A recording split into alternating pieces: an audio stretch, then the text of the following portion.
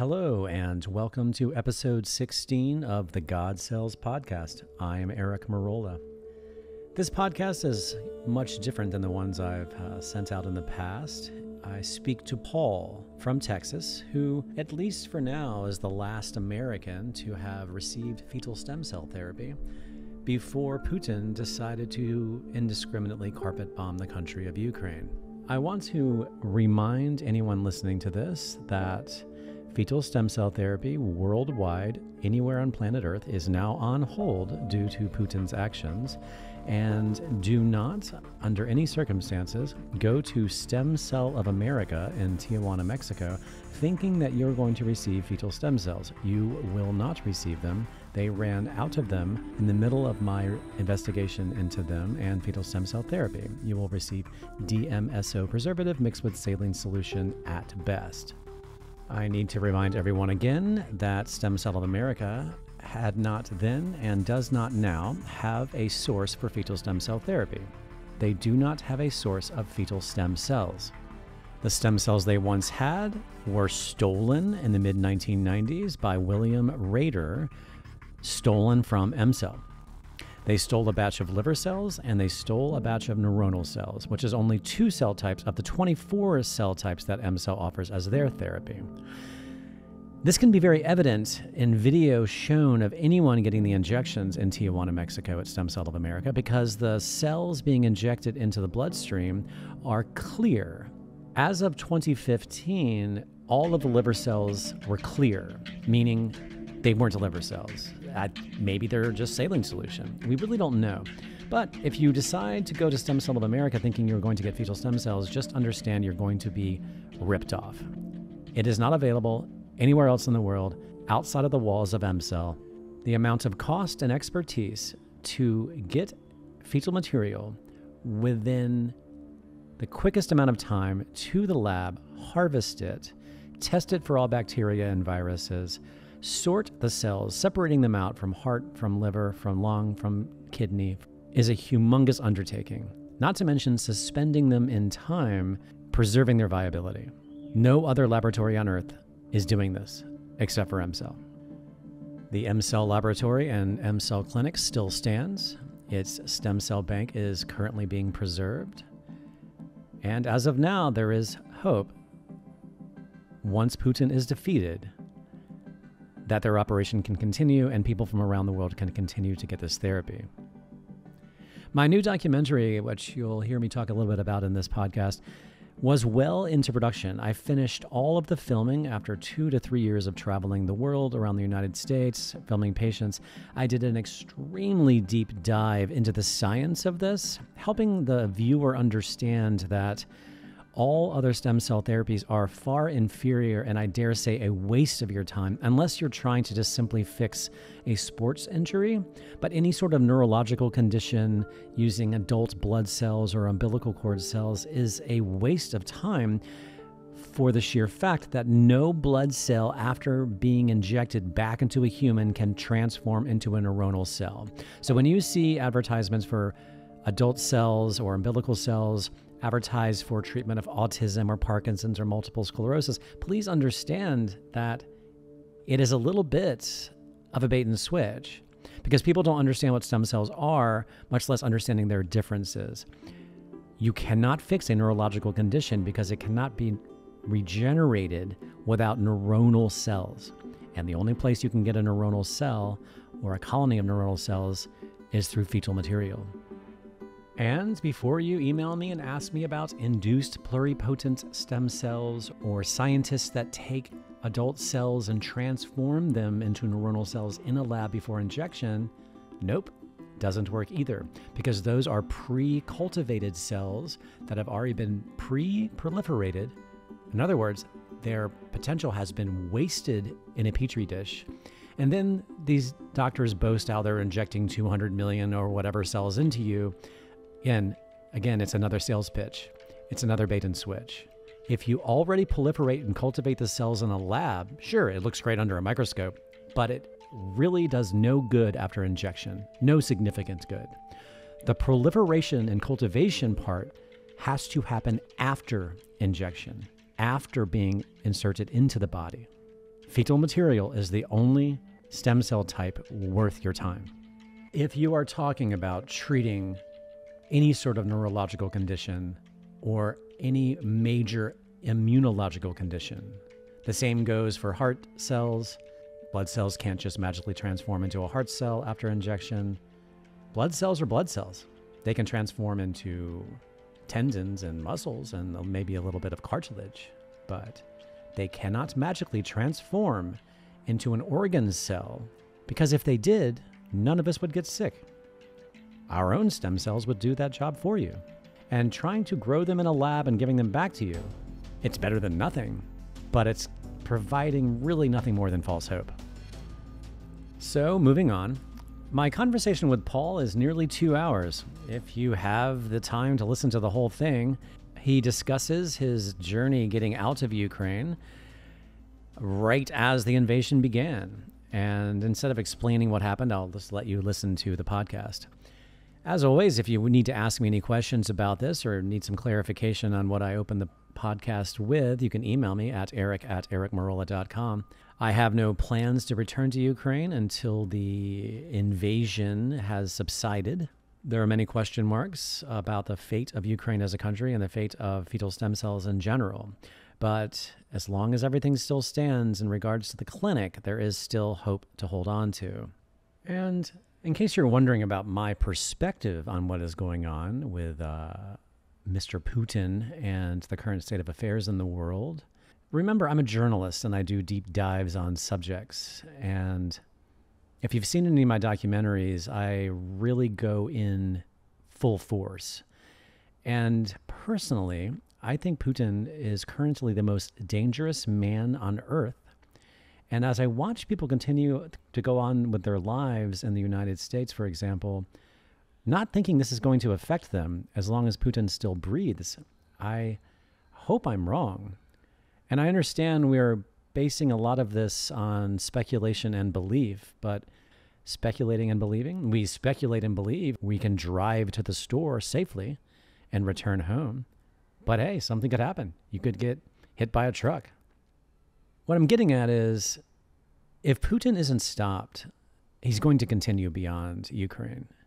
If anyone thinks this is exclusively about NATO, and I've actually drank the Kool-Aid on Putin claiming it's about NATO, I believe that is incorrect. Putin's plan is to rebuild the former USSR. And it is impossible to rebuild the USSR without also bombing NATO territory. So as we sit back thinking that we don't want to provoke Putin into World War III, as long as he still breathes, or unless his population rises up and takes him down, which is our really greatest hope, unless the CIA has some really clever plan to just take this guy out, I believe that World War III has already started. I mean, World War II went on for years. We're only a month into this. Europe was being bombarded by Hitler for years before America got involved. Putin is not one to lose. Putin will go full force. He will not surrender. And he's the kind of person that will take everyone down with him before he loses.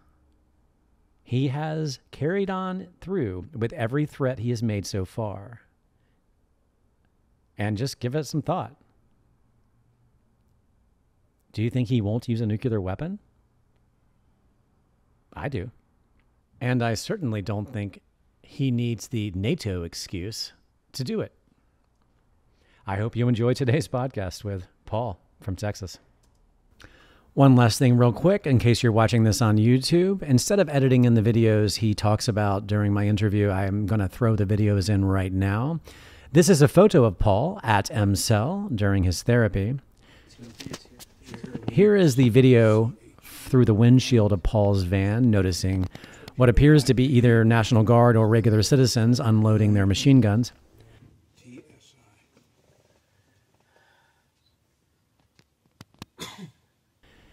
Here is Paul on foot with his two Belarusian friends as a refugee. Saturday the 26th February 2022, Ukraine. I'm officially a refugee. First time in my entire life. Nick, first time for you to be a refugee? Yeah. Alex? Yeah, for sure. My Belarusian buddies. The line is almost 8 miles long, going to the border crossing. We're walking, and let's see what happens when we get there. And this is what the border looked like when he arrived to Romania.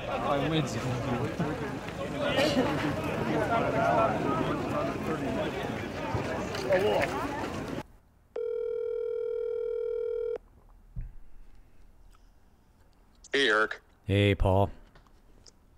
How you doing? Not bad. How are you doing? Oh, living the dream, buddy. Awesome. Yeah, so, I mean, clearly, as I said, I kind of wanted to hold off speaking to you before we could maybe sort of get it on the record, which you're gracious enough to do. And frankly, I think you're the last American to have ever been treated. Not funny at all, but I should get some award or something then, huh? I think escaping with the successful therapy and your life is award enough. Yeah, you're right. You're right. I don't want to be. And one, I don't be too greedy. Right. And honestly, one hell of a story to tell, which I'm sure this is partly why I wanted to talk to you. You're literally, other than Ukrainians I know on the ground that live there. But yeah, so I mean, you basically, let's run through the timeline. So you contacted me like a week and a half before all of this. I was like, look, if you're going to go, just go now. I think this is highly unlikely. I think you said something like, I have nothing else to lose. I mean, anyway, right? You were literally like, this sucks so bad having this neuropathy. You arrived on a Saturday or a Sunday, right? I arrived on Sunday. It was what was it, the 19th, I believe. Yeah. Okay. Yep. Actually, I left on the 19th. Arrived on the 20th, which was Sunday. That's right. And then my treatment was the 21st, 22nd, 23rd. So Monday, Tuesday, Wednesday, and then I was supposed to leave that Thursday, and actually, Max picked me up, and we were on our way to the airport, and he says, wow, traffic is unusually heavy. Yeah. And because it was early in the morning, and I go, yeah, that is odd, isn't it? And he says, yeah. So we get to the airport, and there's a police blocking the road, and it's like, airport's closed. And that's when I was like, okay, I got to figure some shit out now. Yeah. Yeah. Had you known that the invasion had begun at that point, or is it just? No. Yeah. No, not at all. And it was, there was no really media going out because I think it was about 6 o'clock in the morning. And I don't think the invasion started until like 2 or between 2 and 4 in the morning. So it didn't spread that fast, and I obviously, most people are sleeping, so social media is down for the most part, Yeah. All right. Okay. It's all coming back to me now. So of course you're texting me trying to see about getting a driver. I did try, for that. And honestly, I, thought it was going to be easier than that, but everybody was sort of scrambling, protecting their own lives and their own families once things started rolling throughout that day and the next day. Yeah, I'd love to hear, because I never really got a full understanding of, all I know is that you got away at some portion of your journey out on foot with a couple of Belarusian guys into Romania. But if you don't mind, I'd love to hear sort of like how you got out of there. Because I didn't hear from you. I even contacted the hotel where you were staying, the senator. They're like, yeah, he checked out yesterday. We hope he's okay. It's like, fuck. It's like... Oh, yeah. So, I came back, Max driver, he was a good guy. And he goes, would you want me to drop you off at a hotel by the airport? And I was kind of thinking, well, I'm like, I don't know how soon this thing's going to be over, so I'm like, I don't think I'm going to probably be flying out of this place.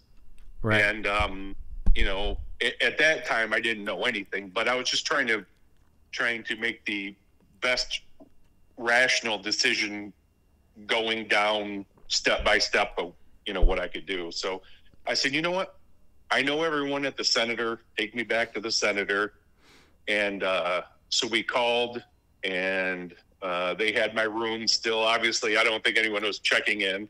Yeah. And so I went back to my room, and then I guess just, I do a lot of hunting and stuff like that. So a little bit of survival kind of kicked in. I was like, well, I got to get some food and some water and whatever. So town was empty. I mean, literally empty, but they had these little markets open and what have you. And I went and got some water and just some food to stay alive, non-perishable stuff. And I came back, and actually they cooked me breakfast there at the Senator. I brought them a couple dozen eggs because they ran out of eggs. Oh, wow. And, yeah, they were really super nice people. So yeah, they always have been. I wasn't, especially Thursday, I really wasn't worried. So the city's kind of like on lockdown a little bit, and it wasn't anything, not normal. So, sure. And then there was some people in there, and kind of got talking in the lobby, and could tell that panic was kind of setting in with everyone, and everyone's trying to flee. And you noticed that the traffic in Kyiv is pretty outrageous. Parking all over the streets and sidewalks because there's no room, right? Yeah, it's bad on a normal day. Yeah, go ahead.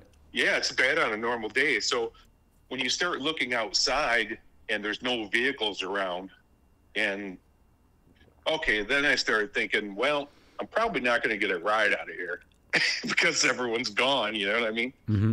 Everyone's gone that's leaving, and I don't really know anyone. So then I went to bed Thursday, woke up Friday, and I was trying to look at some train schedules to see if I could take a train out, but the metro subway was running, but the long distance trains were all shut down to conserve fuel. Right. So that wasn't an option, and then I went down in the morning Friday, and I don't know, people were just really kind of freaking out. The hotel staff was packing up and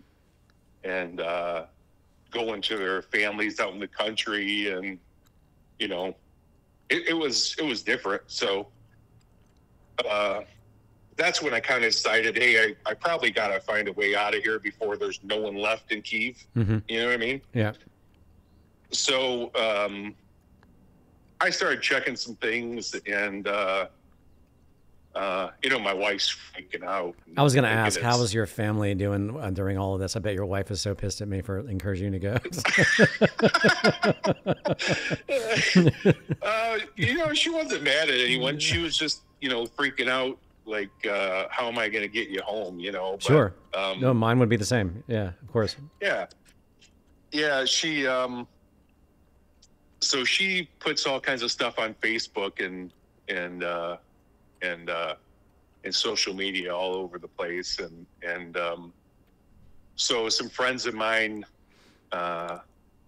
sent me this link to, what was the name? Project Dynamo, right? Okay. And I'm not kind of a person that wants help or anything. I like doing things on my own. It was funny. I gathered that from you. I was like, huh, I'm surprised. I did obviously try to help get drivers for you, but I just didn't, first of all, to be honest, I didn't anticipate this even happening. I really did not believe in a million years this was actually going to happen. And of course, everybody was, like I said, protecting everybody. Then you were unusually quiet. I would text you. I wouldn't hear back. Like, sure hope he's okay. And then I gathered, I should figure that out. I was like, this guy's clearly got, his head on straight. He's pretty independent. He's going to take care of this, I think. But go ahead, keep going. Yeah. Yeah. Well, it was funny. It was, I didn't expect it to happen either. I'm thinking, what are the odds? They've built up there for the last X amount of months, year, whatever.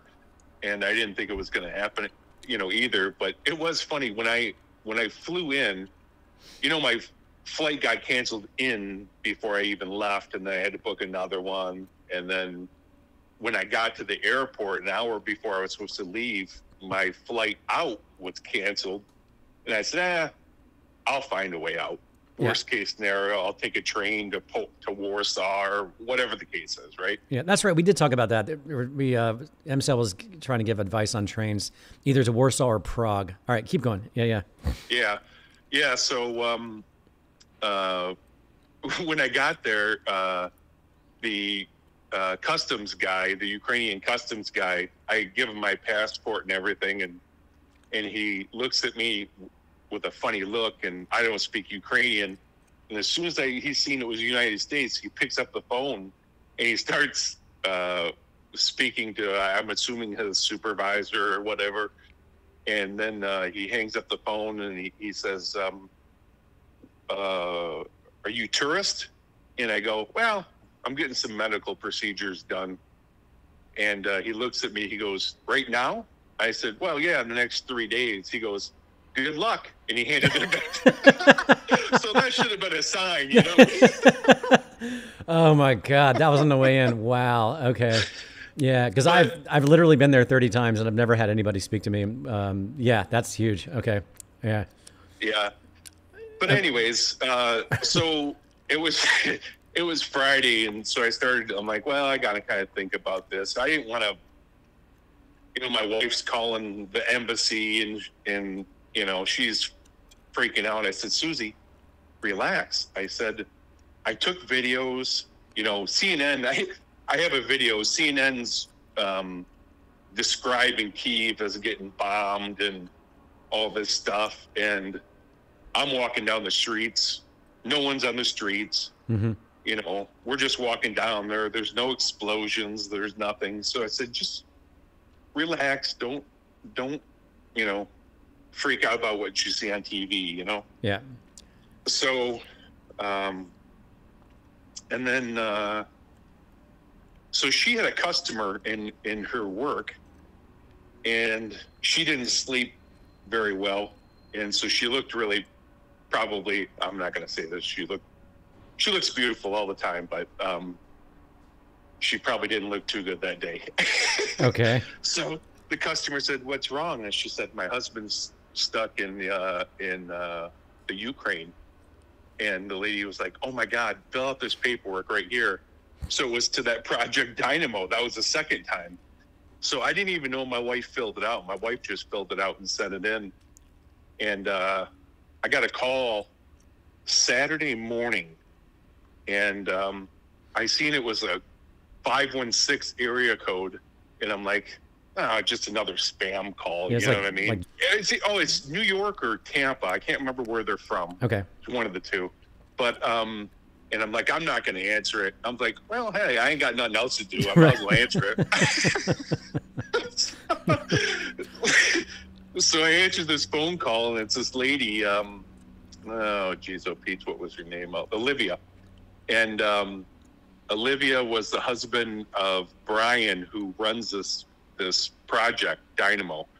And he's an ex-military guy. And what he does is he goes to these countries because really, ultimately, you pay your taxes your entire life. And I know they told me not to go there, but you pay your taxes all year, all the time, and they won't even let you go to the embassy, right? I mean, it's like you're a peon. So yeah, my wife, this guy started this project to get Americans, Canadians, UK members, citizens, and a few other countries, like out of these war-torn countries. I think one of his first projects was Afghanistan.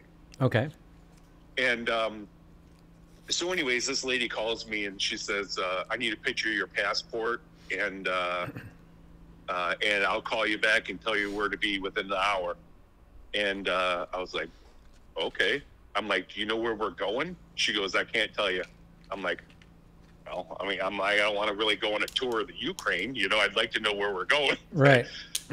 So I sent her a picture of my passport. She calls me back in 10 minutes and says, be to this location within an hour, and there'll be a bus there. And so I went, and I forgot the girl's name at the counter. Super, super nice girl. And I said, you know, because I don't have any, they don't use Uber and Lyft over there. They use like Buzz or something else like that. I didn't have any of that information. Yeah. So she called me a car, and it was the rate was like 300 and something grivna, and then I said, just put 500 grivna down, or I told her to put 750 down. She put 500 down. No one took it. I go, just put 1,000 down. 1,000 grivna is like $34. Yeah. I'm like, who cares, right? Yeah. And so some kid took it, and they had a couple military guys outside the hotel that were patrolling the street. They were like reserves or something, driving their own vehicles, which was fairly odd to me. I look at all these reserves and what have you, and they're driving their own vehicles around town, right? And then they're getting out with their 1960s AKs, and I'm thinking to myself, and they only had like 5 mags per person. I noticed. Which is 150. Is that one 150 rounds? Okay, yeah. Is that one of the videos you sent me? The guys getting out of their car carrying machine guns? Is that what that was? Well, that was on my way out of town. Okay. But yeah, that was actually I wouldn't even say reserves. That was the volunteer forces. Okay. Yeah, that did that. Yeah, they have a little transit van, and they pack them in the back like a coyote smuggling them, and then they all get out.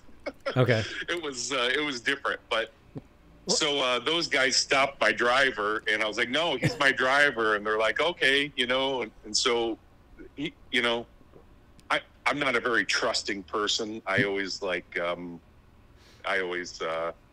try to think of, I don't know. I don't have a lot of faith in humanity much anymore. So I'm thinking, is this guy going to drop me off somewhere? Because none of the streets, you can't tell they're written in Ukrainian, right? Right. Even though, like on the map, they'll kind of be broken down in English. So I couldn't tell. So I did see a picture of the building, and it said 40. It was 46-2 or 42-6, and I was like, well, I must be in the right spot. So he got me there, but you could see him reinforcing all the waterways, the bridges, and everything with troops. And so I got there. And excuse me. There was, I want to say, a total of 10 of us, and there was 2 from Belarus. One had a Canadian passport. One had a Belarus passport. Then there was one. Well, the rest of us were American, yeah. But You were the only American? No, the rest of us were Americans. Oh, okay. So there's eight other Americans, but only 4 of us spoke English. The other 4 or 5 of us spoke English. Excuse me. The other 3 were, I believe, were initially Ukrainian citizens that got citizenship to the U.S. sometime. They were older people. Okay. And so we all, after some language barrier, we all found out where this bus was going and what have you, and got on the bus, and it was a 30-hour trip to all the traffic and the checkpoints and everything going on there. So, wow. And the roads are, if you're not on the freeway, the roads are terrible there, you know. So overall, 30 hours. So obviously, people had to stop and pee and stuff like that. I mean, we only stopped to pee, I think, 3 times. Okay. Something like that. So yeah, but the driver did take a few naps because he was driving straight through, and then he was saying he was having blood pressure problems and his vision was getting blurry, and and the van was breaking down. So I didn't really think we were really. I figured I was going to be humping it. Wow. So what do you mean the van was breaking down just because of the stop and starting? The van was having issues? He was losing power for the last probably about 4 hours we were driving. We were doing like 20 miles an hour up hills. He said the intercooler, but I think it had something to do with like the turbo or the diff stuff where it gets plugged up in the exhaust. But anyways, yeah, it was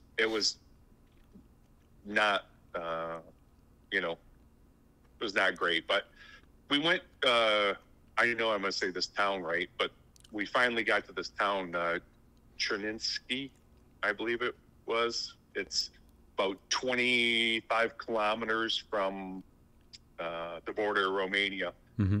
And there's a resort there that has a hotel and a lake and saunas and what have you, and a restaurant. And we met Brian there, and Brian actually, they provided us with dinner. I was pleasantly surprised. They had a nice dinner there. So I'm sorry, who's Brian? He's the person that with the organization? Yeah, with the organization. Now his wife's in Tampa, Florida, Olivia, Mm-hmm. and they have other volunteers. And Brian actually got to the Ukraine, I think, just the day before. But he is in the western side of the Ukraine.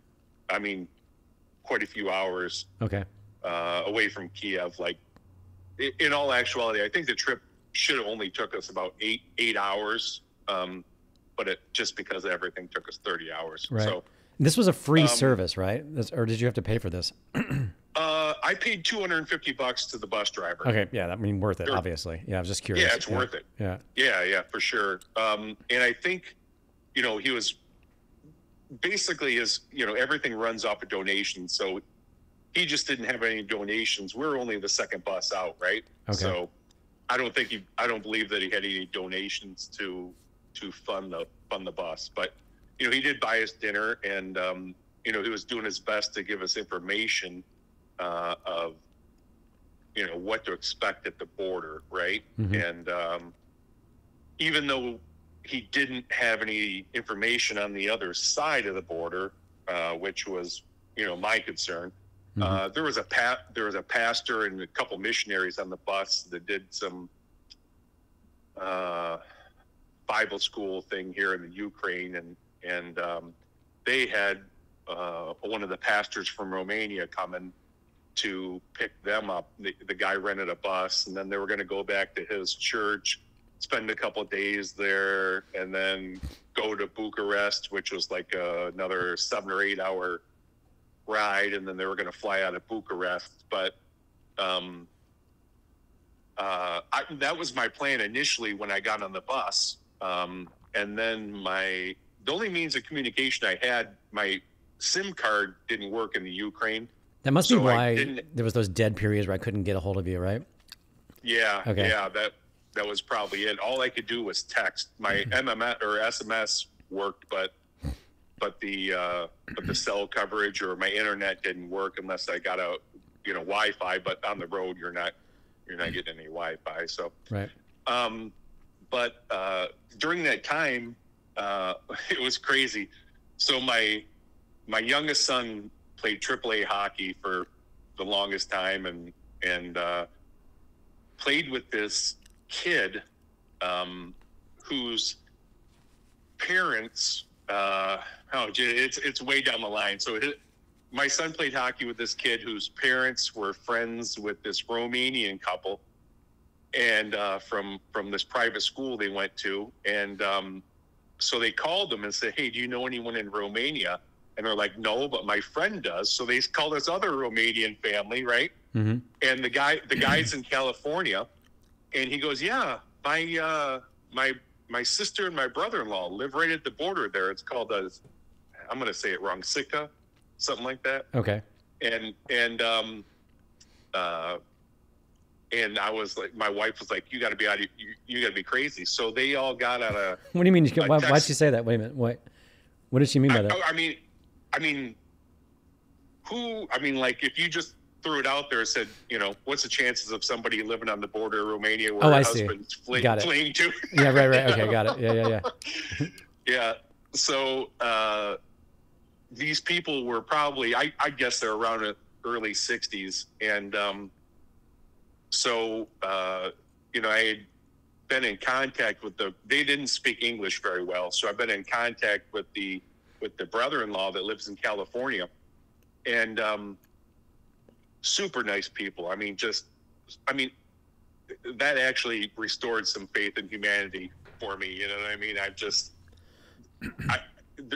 To think that there's people still out there like this, how nice they were, and how caring they were and everything, you know? Mm-hmm.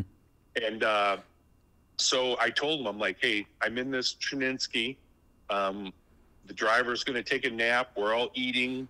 And then we're going to get dropped off. We're going to get taken to the border. I think we're leaving at 10 o'clock. So we won't be there till about 11.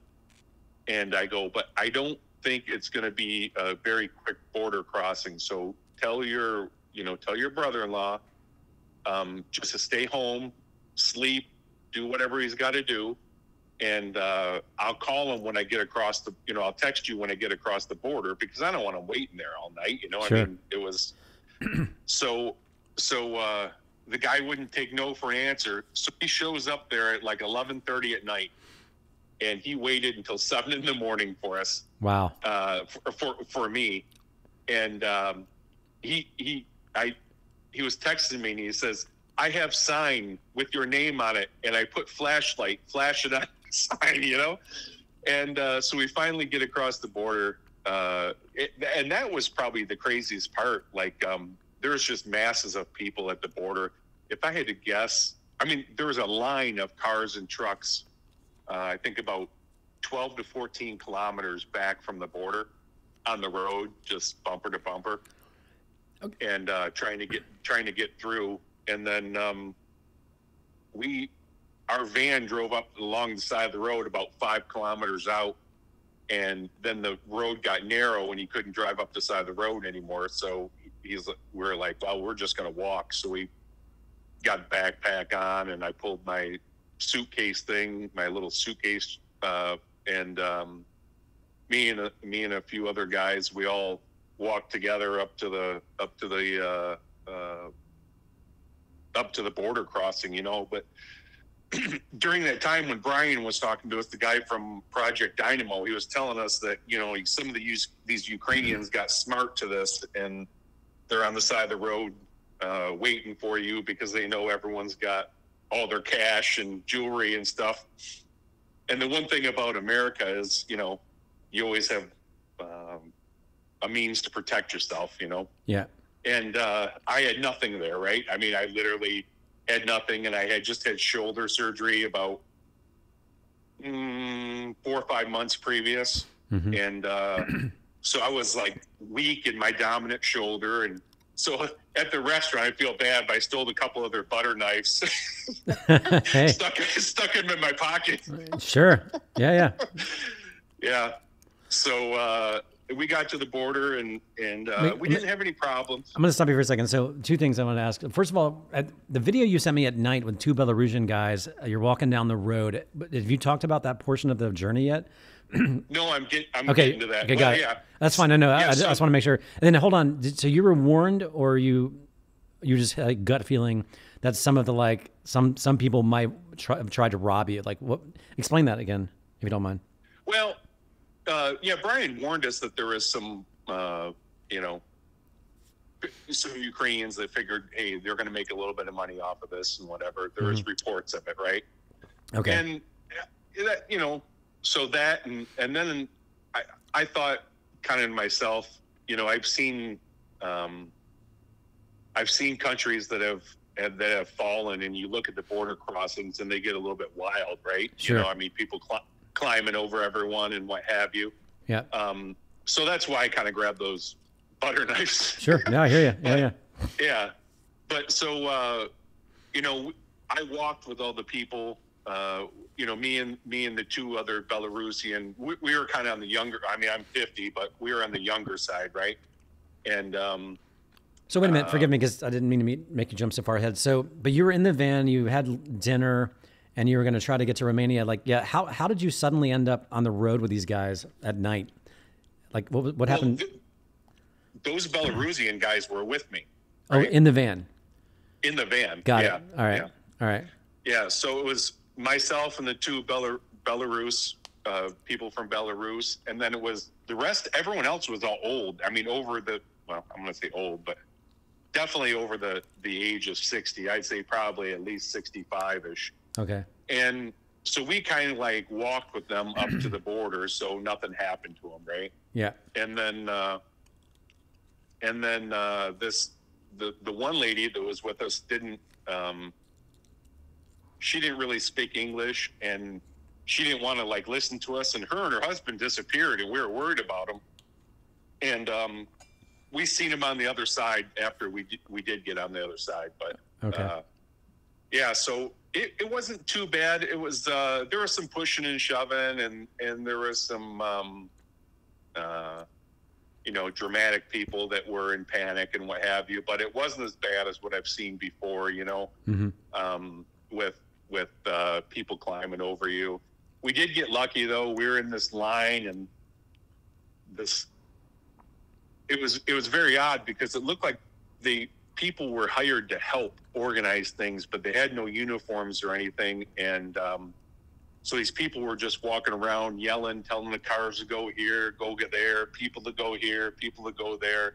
There were no lines. It was just a crowd at a gate. And so we got over to the right-hand side, and this guy come up. He was dressed fairly well, and he had a leather European bag, like slung over his shoulder. And he said, "This line is for locals, Ukrainian people only." And so I said, "Hey, where's the line for everyone else?" Like, he goes, "Who are you? Where are you from?" And I said, "The U.S. We're all from the U.S." And he goes, "You're local. You stay right here." Okay.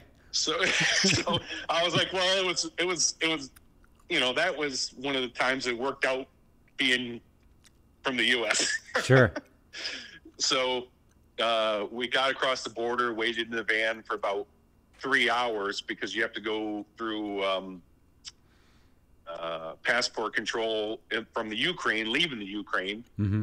And then they just come on the bus, take everyone's passport, and make sure everything's good, and to let you out of the country. They did kick one guy off the bus because they have they passed some kind of bill or whatever it was, temporary law that said no Ukrainian male from the ages of 18 to 60 can leave the country. Right. Yeah. So there was one on our bus, and I don't know what the lady passport control agent was saying, but it sure looked like she was shaming him. And sure. She pulled them off, and they had to walk back and what have you. But when we got to Romania, they just did a quick passport check, and they realized, they didn't ask you anything because they know why you're coming into Romania, Yeah. So, and then I got off the bus in Romania, and I texted the guy in California, tell his brother-in-law that I was just in, coming across the border. And I get off the bus, and I throw my backpack on, and I turn around, and I see this guy holding a flashlight, and he's got my name on this piece of cardboard. And I guess he was talking to one of the Romanian police officers on the other side, and the guy said, "You got to back up. You're never going to find him. Just back up. Go find him back there." Right. And we walked up, and he gave me a big hug and everything, and the Romanian police officer was like, "That's unbelievable." Wow. Yeah. So I told everyone bye, and we exchanged numbers before that, and I told everyone bye, and went and gotten this Volkswagen Passat diesel, Mm-hmm. and I actually felt safer in the Ukraine than I did driving with this guy. Okay. Wow. Okay. I make that joke, but he wanted to drive like Mario Andretti, but his skills were like, you know, a 14-year-old driver. Wow. He was flying through these back roads of Romania at like, you know, 6 o'clock in the morning or whatever. And we were missing corners. We were in the gravel. We're in the other lane. And oh man, it was funny. It wasn't that scary, but it was funny that I was like, I made it through this, and you know, now I'm going to die on the other side. Right. So he took me back. They lived out in the middle of nowhere.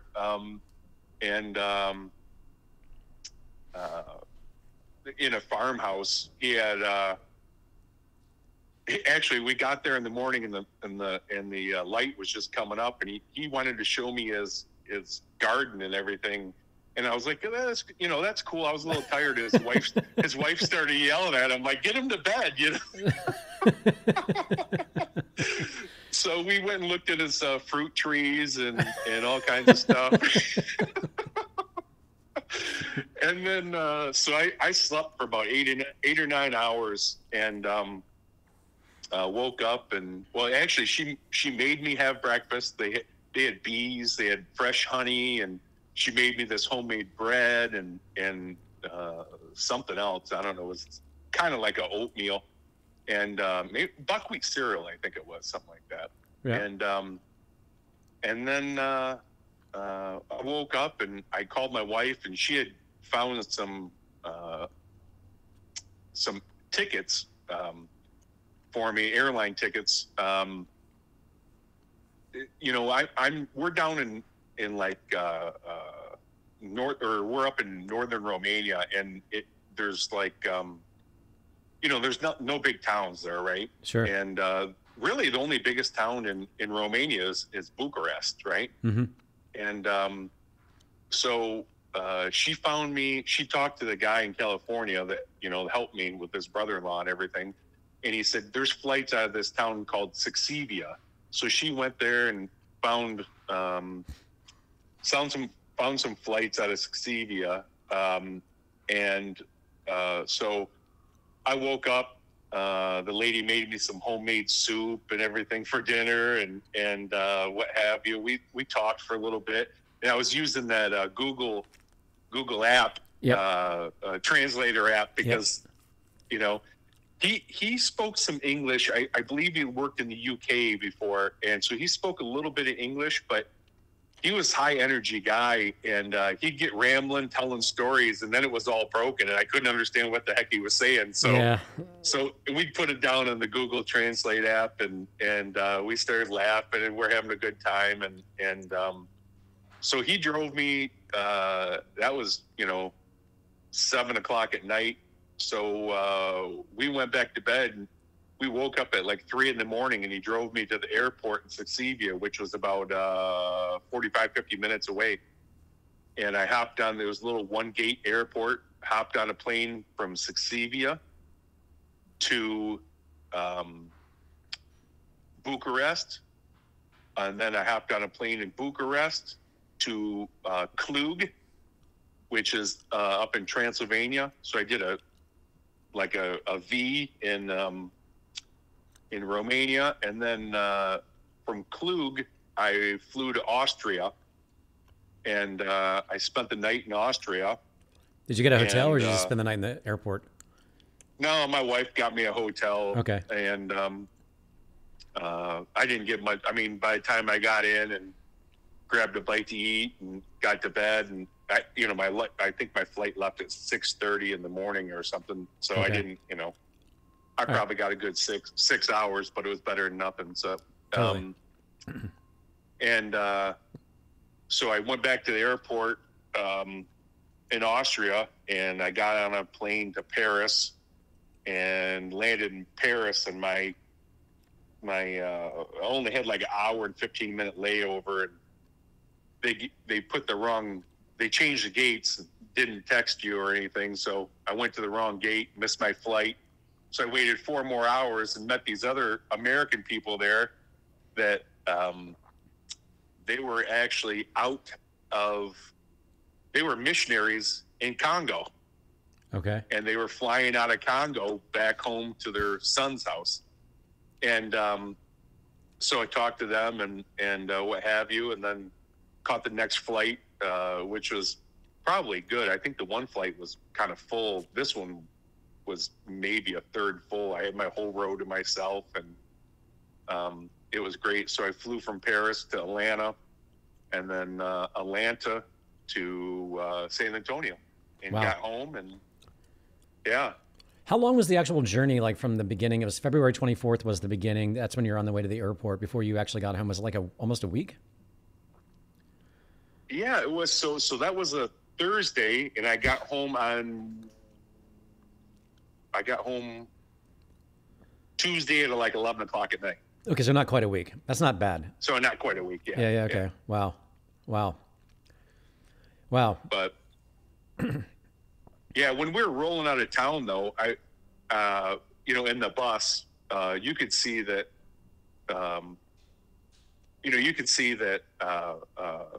we probably counted at least 40, 50 tanks rolling in, and hundreds of troop carriers. Russians or Ukrainian? Ukrainians, okay. All Ukrainians. Okay. Yeah. And they had the city pretty much. They were going around the city, closing all the roads off with cement barricades and what have you, and making checkpoints and what have you. And it's really hard to tell what's going on. I definitely don't watch the mass media news, because right from the get-go, they're saying they're bombing Kyiv, and I'm walking around town, and so I try to either watch some podcast, or I try to like the Epic Times is a good source, and some independent news. I still really don't know. I don't have any contacts there really in the the few contacts that I do have, like Max and few, they're out of town. They're not in Kyiv anymore. So they really don't know, you look at World War II, that was a genocide. Sure, of course. Yeah. Well, it's just getting started. World War I and World War II are slow moving before they became world wars. And since Putin can't really, he's sort of like wimping out on trying to address the Ukrainian military directly. He's just indiscriminately bombing schools and hospitals and apartment buildings, as you know, I'm sure. But I'm in direct contact. I seen him. What? Go ahead. I'm sorry. That's okay. No, I've been in direct contact with most of the people there, including Max, my sort of usual driver. I talk to him at least once every couple of days. But no, it's pretty horrendous on the ground there. Like something as simple as, like, I kept checking in, like, is the clinic still standing? Is the clinic still standing? They're like, yeah, it's still standing. But, we need liquid nitrogen to keep the cell bank operational, and, cars and vans. Supply chains cut off. Well, it's supply chains being blown up on the way. Right. But, but they managed to pull it off somehow. There was a lull right when it was like a week and a half ago, when Russia kind of slowed down because of just the Ukrainian might of fighting them back. Some supply chains were opening up again. But when it was around the time when Russia changed its tactic and just started going after any and all civilians, because I'm on some of the chat rooms with some of the locals there, where you can just like tap into a chat room, and I can't really read much of it unless I copy and paste it into Google Translate. But you get to see, from people's handheld phones and, closed circuit television that was uploaded and things like that. It's an absolute slaughter against the Ukrainian citizens right now. And like some of the staff of MCell, their apartment buildings are completely gone. They're, some of them are in the western part of Ukraine. Max is still in southern part of, both south of Kyiv with his family, holding an AK-47. Because he can't leave, otherwise anyway. Some of the people have escaped to Europe, but there's about 30 people at the clinic with 4 AK-47s there. They need bulletproof vests, and trying to help them try to find those. If I can pull that off, it's not an easy task. They're not like that easy to come by. I got people looking in Poland to try to see if we can get them, at least a couple of them. It's not going to help you against a bomb, but at least they have something to protect themselves if Russians start coming onto the property. you know, because it's sort of like they're going to hold that place down, you know, to the death, unfortunately, if they can pull it off. But yeah, going back to genocide, I mean, yeah, it depends on what you define that as, but it's indiscriminate. I mean, just this morning, a hypersonic missile was launched by Russia, allegedly, not a nuclear one, but they're upping their ante on the civilian population pretty heavily. Yeah. Yeah. Yeah. I mean, it's seriously a serious casualty of a war. It could be so prevented. It could have been prevented if, I don't know, if this whole NATO, UN, or EU thing would have been this agenda just jammed down the throats. I mean, you sent me that podcast or that lecture of that foreign policy professor from University of Chicago. Yeah. And I was listening to him, and you know, I mean, whatever administration, you know, we didn't push it. No previous administration pushed this in the last 8 years like this administration has, and basically, you know, it's almost like the U.S. and the Western countries are pumping the chest up the Ukrainians and filling them with almost false hopes, right? I mean, of becoming a member of NATO and the EU and what have you, and it's because, you know, the German chancellor doesn't even want him in there, you know, and I just feel really sad for the people because of politics and. Well, unfortunately, Ukraine has been used as sort of a buffer for years. Yeah, by both sides in a way. But it's more NATO and the West's fault about what's happened. Again, it's hard to not be misunderstood on this one. But if they just allowed Ukraine into NATO ages ago, we wouldn't be here right now. Or if we were, the entire NATO alliance would be fighting Russia and not allowing this to happen. But yeah, I mean, I even have one of the lead scientists on camera because, as you know, I was in the middle of working on a documentary about M-Cell, a sequel to the God Cells that sort of focused exclusively on what they're doing.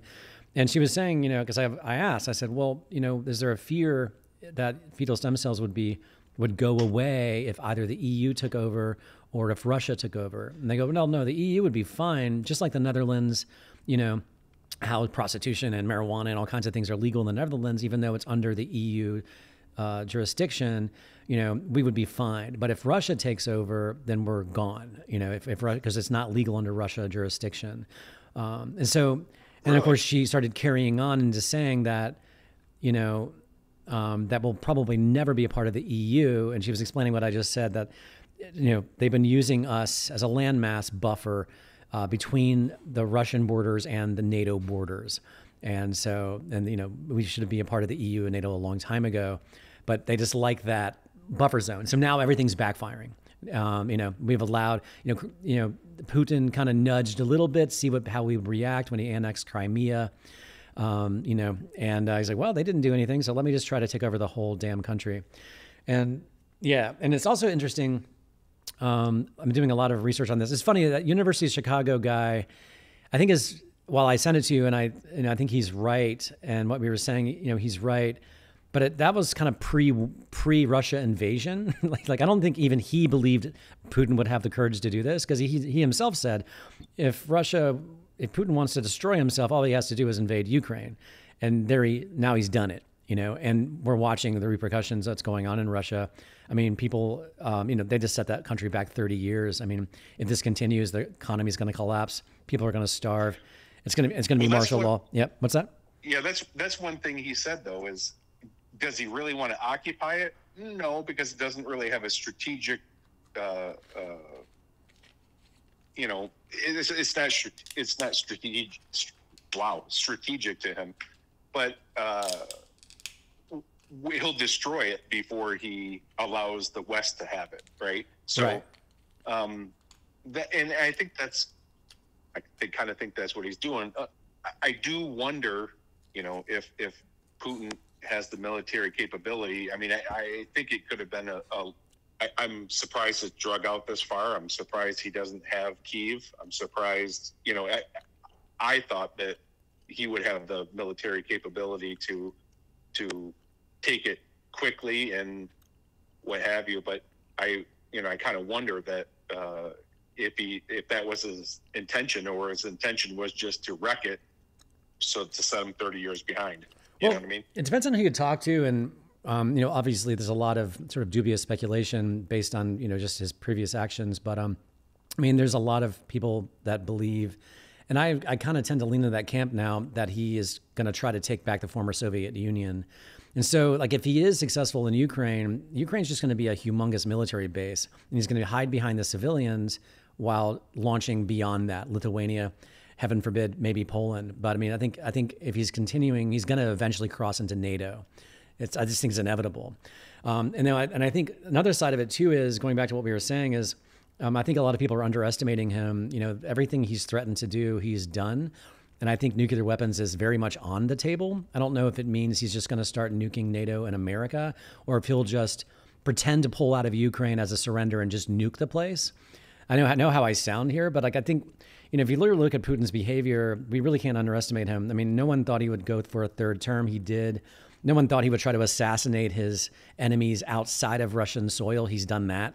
No one thought he would annex Crimea. He did that. No one thought he would invade Ukraine. He's done that, and he's already threatened nuclear weapons. So what you have to ask yourself, like pragmatically, okay, is he the type to surrender? Absolutely not. I mean, he's not going to just roll over in a surrender. I think he's just going to continue to escalate. I think we should all be, prepared for that. This is crazy. I don't mind saying it openly, but I literally have purchased potassium iodide. I have purchased hazmat suits, a Geiger counter, and emergency radio. Never thought I'd ever do that. Because if I survive, right? Seriously. But if I survive the original blast, I don't want to die a slow death. I want to at least have a fighting chance. Because I think that it's a very real potential. Unless, of course, the only alternative is just if he's assassinated, it needs to be taken down.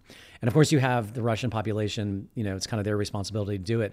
But Putin is, because he's ex-KGB, and he was, I can't remember the terminology, but his job was to find spies within the network. So he's by instinct, he doesn't trust anybody and always thinks everybody is out to get him. So that's why you see people so far away from him at the tables and all those meetings, like in all those big meetings with the people on the other side of the room.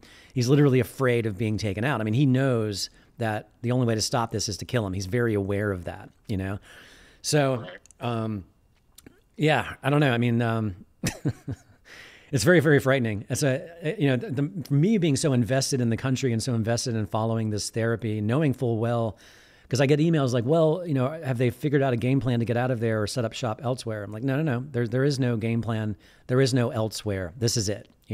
If there's no other place that would allow that. I think the only other place is like Panama, correct? Maybe? No. Panama does umbilical, but it's not legal. Fetal stem cells are not legal. You could set up illegally in Panama. You'll eventually get kicked out. The only thing you could do is set up illegally in Tijuana.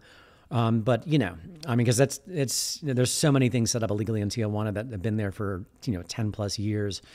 But that's a huge operation. You got to get the cells out of Ukraine without, of course, being blown up in the process in this environment, and then get them into Mexico and get them through customs somehow. I don't even know what that would entail. Not to mention getting some kind of facility that can be protected. You know what I mean? It's crazy. It's absolutely nuts. Yeah, you just have to pay the cartel for all that. No, that's pretty much how it works. Honestly, no, seriously. I don't know the inner workings, but I know a handful of people that have operations there. I don't keep in close contact with them as much as I used to, but it is doable. I've been there and seen these operations. Of course, there's the now fraudulent operation of Stem Cell of America, that after they stole the cells from MCell, before they ran out, they were set up there, but they just rented something out once a month. But I do know one organization that has its own building, with a big, concrete wall around it. And it's been there, for 20 years. They do a cancer therapy there. Anyway, I'm going to get off track there. But going back to why this is happening in Ukraine and all of that, I mean, I think there's a lot of at fault here, but it's crazy. I mean, and I agree. I actually, because I know the Ukrainians and I know their fighting spirit. And I know that they would rather commit suicide or die fighting than go back under Russian rule. Like, it's funny. I was at my dental appointment, and the hygienist actually asked me, "Do you think the Ukrainians are better off not being under Russian rule?" And I kind of had to do a double take at her, like, and it just goes to realize like how little people understand this country. That never really, some people still think it's Russia, back here in the United States. Yeah. Yeah. But Ukraine was really. Well, sorry. Yeah. No, go ahead. Ukraine was really well on its way before this happened. Putin did have a lot to be afraid of in the sense that this was becoming a westernized, growing democracy. I mean, it's really incredible how much they've grown. And, when the 2014 Maidan, 13 and 14 Maidan protests occurred, I did a deeper dive on that after this happened. They had a pro-Russian president. It was essentially a Putin puppet. And he was partly elected by lying and saying he would kind of set in motion being a part of the EU. And of course, after being elected and time went on, he reneged on that. And, a couple of kids went down to the Maidan and started protesting. They got beaten up. The citizens said, "What are you doing to our people?" And so it just grew and grew and grew into what it was before Putin finally said, "Look, if you're not going to stop this, I'll do it for you," and sent in snipers and started, shooting people from the rooftops. And so the point is, though, Putin firmly believes that was an American CIA sort of coup attempt. He doesn't believe it was organic. Any sort of protest that Putin always assumes it's American CIA, like it's always. So that's why he's clamping down and because he actually said, that's the point, I'm next. Like he saw what happened in Ukraine and said, holy shit, I'm next. And so that's another reason why he decided to, first of all, during the chaos, he annexed Crimea. But he had been planning, like as one journalist says, like, during COVID, people were buying too much stuff on Amazon and baking cookies. Putin was planning on invading Ukraine, So. Right. Yeah. So anyway, there's a great journalist. Sorry, go ahead. No. I mean, you look at Putin and he's probably not too far off with the CIA. I mean, sure, no. I mean, look at how many countries they tried to topple with their governments. No, there's no question. Syria, I mean, look Libya, Afghanistan. There's no question the CIA has had look at Venezuela. That was so obvious. That was one of the first blatantly open ones where the CIA was involved in an attempted coup. No, I'm not denying that. I mean, good grief. And speaking of which, let's just go there.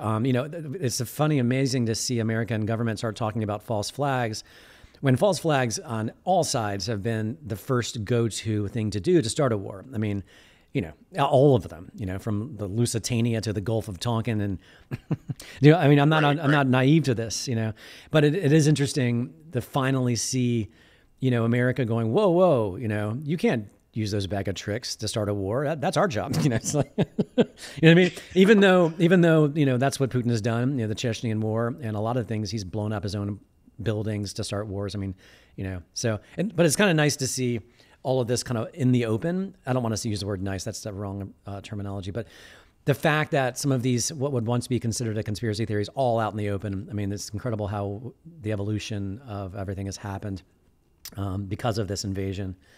But and also Putin. What? You're 100% correct when you said that Ukraine was. It was turning westernized rapidly. Like I said, I've never been there before, mm-hmm. but the time that I did spend there and the way that people acted and they were excited. They were excited for capitalism, and they were excited for freedoms, and that town is bustling, and there's a tower crane every other building. Yep. I mean, they were just, it was unbelievable. Yeah. No, Kyiv, I've had some of the most fun times in the world. I've been a lot of countries and a lot of big cities, and for some reason Kyiv maybe it's just because of also my connection to this therapy and working so much as a journalist, but I genuinely never get tired of being there. Not that I can really afford it, or definitely not going to really think about it now, but I always thought, like, if I had some extra capital, why not just like invest in real estate there, but because it's so growing, or it was, it's such an incredibly growing, sort of country. But yeah.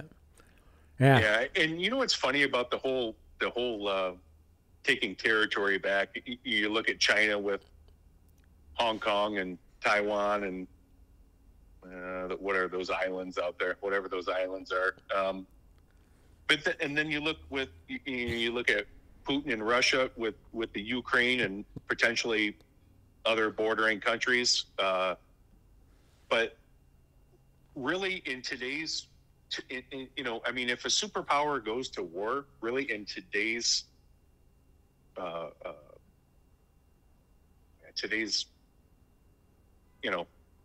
wartime, Mm-hmm.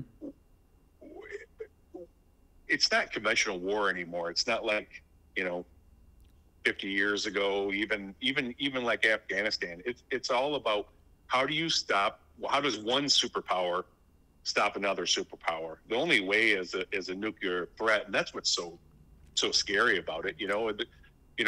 We're not going to send troops there because it just doesn't matter, right? I mean, yeah, you're not going to fight conventionally. It's going to be, either with world-ending weapons or with, the sanctions are absolutely hilarious. I mean, let's tell Burger King and McDonald's to stop doing business in Russia. That's gonna solve anything. And really these corporations are, they're not going to stop business in these countries. They're just going to do it behind people's backs, and they're all about profit. They owe their shareholders, and that's what they're going to do. Yeah, like Nestle refuses to leave. I see people boycotting Nestle right now. But yeah, I mean, the sanctions have definitely hit economically, but it'd be okay if Putin cared. Like, he doesn't care about his own population whatsoever. It doesn't really matter. It's all about, him and his inner circle. But yeah, I mean, I haven't been paying attention to the sanctions. They are hitting the country extremely hard, but it's not going to prevent any escalation. I mean, that's for certain. No. And going back to what you're saying, like, if I was, not that I've ever been in the military, but if I was a sort of high up in the American military, I'd probably be doing war games and how do we flatten the entire continent and pretend like we didn't do it, and not get a retaliatory strike, because hypersonic missiles are impossible to shoot down. They're nearly impossible. I don't know if you've researched this at all, but these things, like normal ballistic nukes, you can knock out of the sky, but hypersonics in turn and weave and dodge, and they can fly below radar. I mean, and also, you ever heard of the Russian Poseidon? You ever heard of this thing? Yeah, I have. Yeah. I listened to a guy named Mike Baker. He was in the CIA, and he has pretty good intelligence. I'm sure still, but he I don't know if he couldn't say it on his podcast or if it's true of what he said. No one really knows who has hypersonic weapons. There's really 3 countries that would have hypersonic weapons, and no one knows which one actually has them, or which one, as bluffing or what have you. But if that was confirmed, Russia had a hypersonic missile, then wow. Well, I mean, again, I don't have any proof of this because, I mean, it's hard to know what to believe, but just doing research and looking at videos and, about, who has what. Allegedly, they do have hypersonics. America and Russia for sure have hypersonics, allegedly. Yeah. Yeah. Wow. Yeah. That's crazy. Crazy stuff. Yeah, it is. But what's even more frightening, I think, are these Poseidons. Like, they have like 35 of these allegedly, and they can just launch them from a sub, sit them on the bottom of the ocean, like 100 miles off, say, Los Angeles or New York, and just turn them on when they feel like it. You know what I mean? And even if, Yeah. So, I don't know. Well, the first week of the Olympics, while everyone was worried about, protesting and COVID and everything like that, the Russians cut a huge energy deal with the Chinese government. Mm-hmm.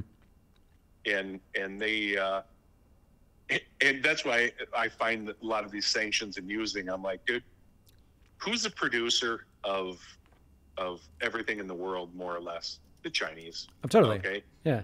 And if Russia is supplying them natural gas, petroleum, everything else, they built that pipeline down through Kazakhstan right into China. Mm-hmm. And I'm like, dude, that is, they've got the number one economy, really, ultimately. They say the U.S. economy is number one, but we're just purchasers. That's all we do is purchase with our money. We don't really, sure, we build some stuff, but not compared to the Chinese. Yeah. So, I don't know. Yeah, I completely agree with you. I mean, that's sort of like the next phase of this, going back to what I was saying, like how every world war starts slow. It's not like an on and off switch. As soon as there's rumors that China is, helping Russia. It's all rumors at the moment. But I think once that materializes, because I think inevitably it'll eventually come out that China is, going to have Russia's back on what they're doing, and then America will start sanctioning China, and because and I don't know how much they could do that, because like even Taiwan, which China wants to also take over. I mean, so much of our computer chips come out of there, so supply chain problems will be be sent into overdrive, because of all the reliance on the Taiwan computer chips. Not to mention all the stuff that we rely on coming out of China in general, outside of Taiwan. It'd be very challenging. It's easy to sanction Russia and cut them off, because I think America was only taking 10 or 15% of its oil and or natural gas from Russia. So that's easy, unlike Germany, which is like 75% dependent. But that's how this thing gets ramped up, again, it goes back to the only way to stop this is if Putin is on a slab. It just really sucks. Yeah. You're right. I mean, you're right in that sense. I mean, but you look at the world. It's Team Western, or Team North America, or Team Communism. Yeah. So, and I think that's what this whole thing is about. I mean, you look at, they're trying to maintain their ground, right, with their communist countries and their beliefs, and we're trying to, in their view, radicalize the world, make it a Western civilization. Sure. And then, of course, the irony is, if you really look at what communism is, I mean, like the old Karl Marx days, like nothing of true communism is in Russia or China. I mean, if anything, I've argued that they are the ultimate capitalists. America would love to be that capitalist where they can control. Well, they would love to be able to control everything else. Yeah. Right. And, because, Russia and China is basically, they're both capitalists. I mean, you might have the communism sort of like stamp on them, but it's not. I don't know what you would call it. You can come up with a bunch of different vocabulary words for it. But yeah, no, you're right. I mean, there is an East versus West sort of struggle going on that, yeah, I completely agree with you. And it is true. I mean, I think that's why they suppress their people, so they don't get, capitalism drives everything. And that's so funny about some of these college students and what have you. And they want socialism and stuff. You're like, buddy, socialism doesn't work. Okay. Even these communist countries are capitalist, just like you said. Yeah. I mean, but they just suppress their people so they don't have the views and the ideas of, free people in the West, or so-called free people in the West. I mean, it's they even know that communism doesn't work because people starve. There's no food. There's nothing. It just doesn't work anymore. Yeah. Because, unfortunately, you're always going to have the people in charge, wanting more and more and more for themselves. Unfortunately, that's just historically, it's always been that way. So, I mean, you kind of have to start from scratch, and almost like the television show Severance, where they wipe your brain. There's just no way. I mean, you can't reprogram this kind of conditioning overnight. And socialism too. I mean, I know there's a lot of very young, naive people screaming socialism, but honestly, I would argue in many respects, it's kind of already here. I mean, in 2008, if this was a genuinely capitalist society, we would have never bailed out those banks. During COVID, if it was genuinely capitalism, we would have never, again, I very much support, and I happily took my PPP loans that were forgiven in my unemployment during COVID. But I mean, and we are, everything's going towards socialism anyway. It just, they just don't understand what it looks like, because as we have this interesting problem where we have technological deflation fighting with monetary inflation. So what I mean by that is, in the next 5 or 10 years, everything's going to be fully automated. And I know we already know this, but it's really happening, and it's happening at an exponential rate. And you walk into like a McDonald's in Paris, and there's really hardly any employees. It's just all kiosks everywhere, and it's all fully automated. I mean, and we're talking about by 2030, most automobiles, it'd be silly to own one at all because they're just going to be driving around all the time. And if you did own one, you're just going to be making money off the one you own as it drives while you're sleeping. You know what I mean? And because more and more corporations do not need human beings that have to call in sick and like complain or get COVID, and you don't have to worry about, are they vaccinated or not, and blah, blah, when you can just automate the whole damn thing. I mean, even in medicine, there was a great study where it was like nearly 80% of the time, like lung scans for lung cancer, that the computer was able to pick up lung cancer 80% of the time more accurate than a human eyeball. So there you go. You don't even need radiologists anymore, So it's just the exponential rate of no more needed human staff. I mean, not everybody, clearly. So that what I'm getting at is you're going to have no choice but to have a universal basic income, across the board. That's why they're doing the central bank digital currency. There's buzzes about that. So you just knock out the bank and they send it right to your phone wallet. And also you'll have negative interest rates as well, where if you don't spend it, it'll just go away. So socialism is well on its way. You know what I mean? Unfortunately. Yeah. I see that. I see that as capitalism fighting socialism, in a sense that we're finding alternative methods to get rid of people that, I don't know, expungent wages and what have you. I just, but I agree with you in that. And the whole thing that's scary is the digital wallet. Now they can tell you. I mean, they can do anything with that. It's not even a currency. They're going to call it a currency, okay? Mm-hmm. But it's actually a voucher, okay? Mm-hmm. So when they put that money in your digital wallet, maybe they'll tell you you can only eat McDonald's once a week because it's bad for your health. Beef is bad for you. Sure. Or they can tell you you can only, you're allowed a 6-pack of beer a week. So, I mean, I wish these people would like open their eyes and see. I mean, maybe they want to live like that. I don't. Yeah. Well, as far as the as far as the currency goes, there is an alternative. I mean, and that is what started all of this. And of course, there's a whole longer conversation, and that is Bitcoin, because it is permissionless. It is volatile as hell. But you could. That's sort of like why that thing is going to go skyrocketing into the multiple 6 figures, perhaps 7 figures within a decade. Once the central bank digital currency comes in, no one's going to want to put the majority of their wealth in that, and they're going to move it into something else that that you can self-custody, that can't be turned on and off. That's something else I don't really talk about much, but I've probably know as much about that as I do fetal stem cell therapy, and yeah, I personally made those choices, and happy that I did. But yeah. Yeah. Me too. We're getting down multiple. Oh, you too? You too? Yeah. Okay, cool. Yeah. Just in the last year. Okay, cool. Yeah. It's great. Yeah. I don't want to get in a huge rabbit hole on that one. Plus, also, you got to be careful because you can make yourself a target. I've even had my phone hacked, SIM card swap scam, for being too vocal about it.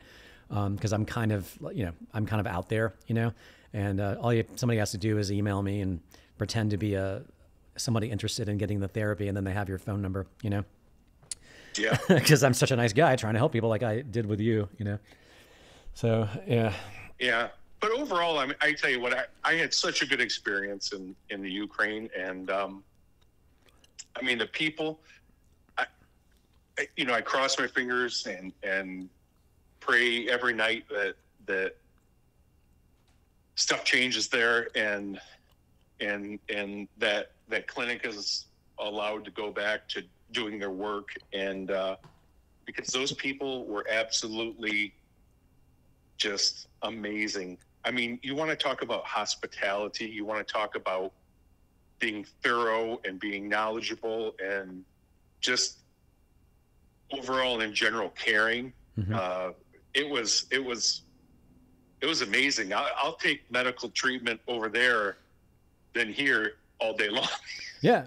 You know, you can see why I've been so obsessed with this. And, like, yeah, I mean, my problems are pale in comparison to the people in Ukraine right now. But like, yeah, I haven't seen a regular doctor since 2016 because I would go there several times a year, filming and following up and things like that, or just getting my annual therapy, or going there accompanying a family member or my wife's family member, just another excuse to go.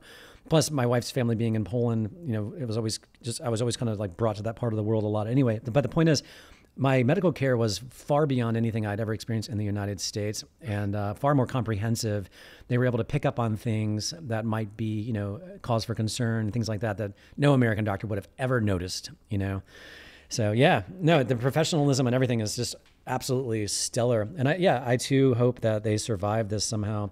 I mean, COVID almost destroyed them, and this is now a nationwide invasion. So it's tough. I mean, but at least as long as the building still stands, stem cell bank is still, operational. I still hold out some hope, that this thing can survive. But like, I have a really hard, go ahead. Go ahead. Because, just imagine this for a minute. Like, again, I don't mean to say that my problems come close to, the people there, but, imagine when I'd been filming for over 2 years, traveling around the world and the United States, following, obviously going to Ukraine first, filming people, getting the therapy, a lot of them before therapy. And then, of course, following up with them after, similar to like how you and I met. But just imagine I was at I said, hey, I'm meet you at the clinic, Paul. I'm going to film you before, and I'm going to follow up and see you in Texas later. That was doing that. And I finished everything. I had maybe one more trip to go, but I didn't really need to because I had so much follow-up stuff with this guy anyway, this one guy with Parkinson's. But the point is, I was in the middle of editing this film, so happy and excited about it, about 40 minutes into like a 90-minute running time target. And then fucking bombs are falling onto Ukraine. And I'm like, I still can't bring myself to go back to it. But you know what I mean? It's so hard to go back to it. I'm going to still try it. I think I will still finish this film, even if there's no Ukraine left. I think it's important that the world knows what happened there, at least within this therapy that once was, and maybe we'll be resurrected somehow. But it's just the level of just absolute shock and horror that I've gone through this is just hard to describe. But anyway, yeah. Yeah, I tell you what, I have to tell you this before we end this, but yeah, I love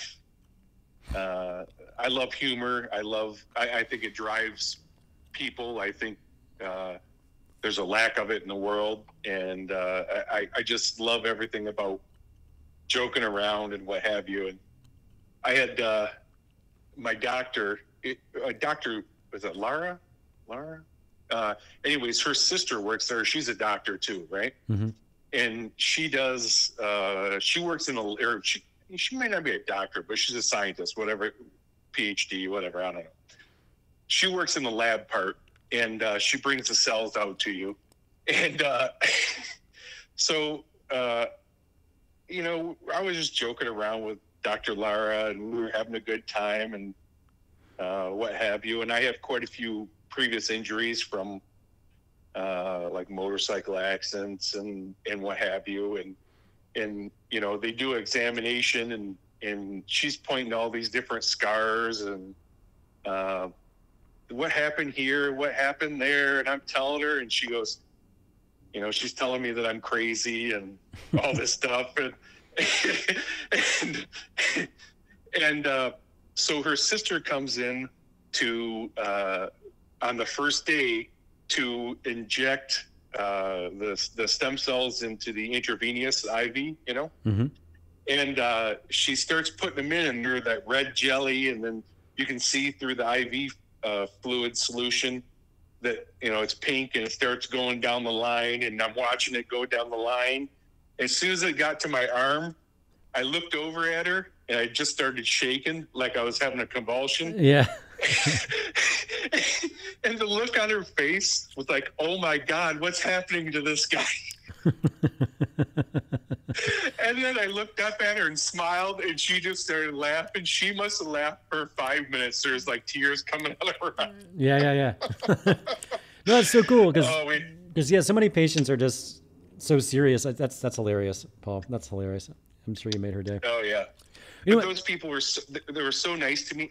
I went and I want to say it was Tuesday night. I went down to the Underground Mall. I was going to buy them all flowers, but I'm like, how am I going to buy like 5 bundles of flowers and carry them in there? So I went down and bought them. I don't know, these bath things. What I don't know, like scrubs and what have you. Mm-hmm. And I brought them in, and they were all so thankful. I had this translator, young lady, and I give her one, and the couple of doctors one, and the nurse one, and then I give one to there's a young girl that would bring me my breakfast and if I wanted lunch and what have you. She's blonde, right? And that, young blonde girl. Yeah, I know. Yep. And actually, they sent me her name. It was I can't remember. Anyways, I got it in an email. But anyways, I give her one, and she didn't speak English that well. And I said, this is for you. I said, thank you, for taking care of me and everything like that. And the girl started crying. Oh my God. I was like, I felt bad at first. I'm like, did I, then I'm like, well, she probably doesn't get a whole lot of stuff like that. And even though it wasn't something big, but sure. It was, and the people are just so genuine over there and so nice. And like I said, I hope everything works out for them. Yeah, me too. Yeah. So we never even asked about, I know it needs a good 3 months for it to kick in, but I never really had you talk on this podcast or our conversation about how you're feeling, because you went there for extreme neuropathy, may have been due to chemicals because of your job as a pipe fitter, but you're not entirely sure. So where are you at, like kind of with that since the therapy? Well, I tell you what, when I left Ukraine, I was feeling pretty darn good. Like, my hands were feeling well and what have you. And then, I had a little bit of I didn't have a relaxing ride home like most people would. I had to take a couple detours. So Sure. I'm thinking maybe a little bit of stress. My hands got a little sore when I got home, but now it's kind of day on, day off kind of thing. And I mean, put it this way, I'm feeling better than when I went. Okay. Yeah. And it's only been 3 weeks, something like that. Yeah. It hasn't even been a full month yet. So yeah, it hasn't even been a full month. The way what I really did a deep dive in the new movie, I really did a deep dive on the science. And much more than just having a bunch of patient testimonials, even though I do have plenty of those in there with medical records and things like that. But the thing is, because they're fetal, and they harvested the entire fetus basically at the end of the first trimester. And in your case, it's the endothelial cells. The endothelial cells are the cells that build small capillaries and line the blood vessels. And they also have an effect on the nerve endings in the nervous system. That in combination with the actual neuronal cells, because of your neuropathy, that also help with the nervous system as well. The point is, though, because they don't cultivate them like all other stem cell therapies, where they just take it from your fat or your bone marrow and they just grow them in a lab. That's where they boast, we're going to give you 200 million cells. That's just a sales pitch. In this case, they give you just the right amount of cells, so after they're injected into you, they sort of explode and proliferate inside of you. So that's why it takes time. That's why it needs a few months. So even in a literal sense, like I obtained some time-lapse footage that I will include in the movie of like a single heart cell beating in real time, growing into a colony. Heart cells, by the way, are not muscle cells. There's some kind of chemical reaction in the cells that allow them to beat in unison. It's a fascinating thing I learned. But even in the endothelial cells, a single endothelial cell, boom, colony. So, and it takes about up to sometimes 1 to 3 months, depending on the cell type, to fully proliferate. And so that's why they say it takes some time. So I'd like to see where you're at, after a full month, 2 months, 3 months. You can kind of bank on whatever you're at the 3-month mark, kind of being what this is going to do for you. Generally, sometimes it's longer for some people, but yeah, that's why it's sort of not like an overnight instantaneous situation. But the growth factors you were given, in addition to the cells, that's what the immediate reaction is, because the growth factors are given in addition to the cells to kind of mimic what it would be like in a lab, except inside of your body, to allow these things to just really go into overdrive. So that's why a lot of people, including myself, like within hours, sometimes within a day or two, you're feeling these incredible results. It's not necessarily the cells themselves; it's the growth factors given in addition to them. And like you were talking about the pink liquid being injected, they put it into the line. Those were your endothelial cells and your liver cells and other immune-based cells. The liver cells are the foundation of your entire bone marrow, or your entire immune system and your blood system. So that's why I kept saying for neuropathy, I mean, if it's chemical related, it might be more challenging for the cells. It depends on the extent of potential damage if it is chemical. But people with simple neuropathy from, the general neuropathy, like say from diabetes type 2 or a whole host of things, it just completely knocks it out. I've never heard of anyone having neuropathy where this didn't completely knock it out. Again, depending on the reasons why the neuropathy is there. Nerve damage gets a little more complicated, but it doesn't mean it's not possible to knock it out. When I spoke with Dr. Lara, she said, as long as the nerves are not dead, then they will regenerate. Yeah, but there's no way to tell if they're typically dead, and I'm just hoping, my feet were the first thing that really, that I noticed when I got these symptoms, right? Mm-hmm. So, I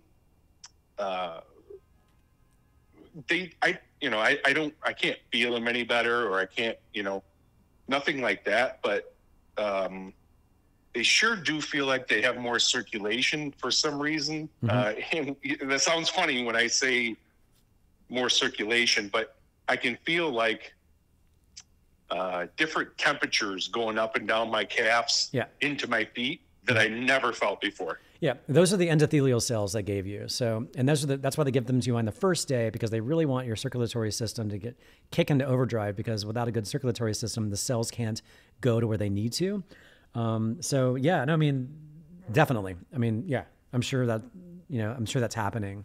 It's just whether or not, like you said, if the nerves are affected or not. But your circulatory system is definitely, better off now than it's probably been in years. Yeah, overall. So, yeah. Yeah. But the experience was, besides, Thursday morning was fantastic. Sure. Yeah.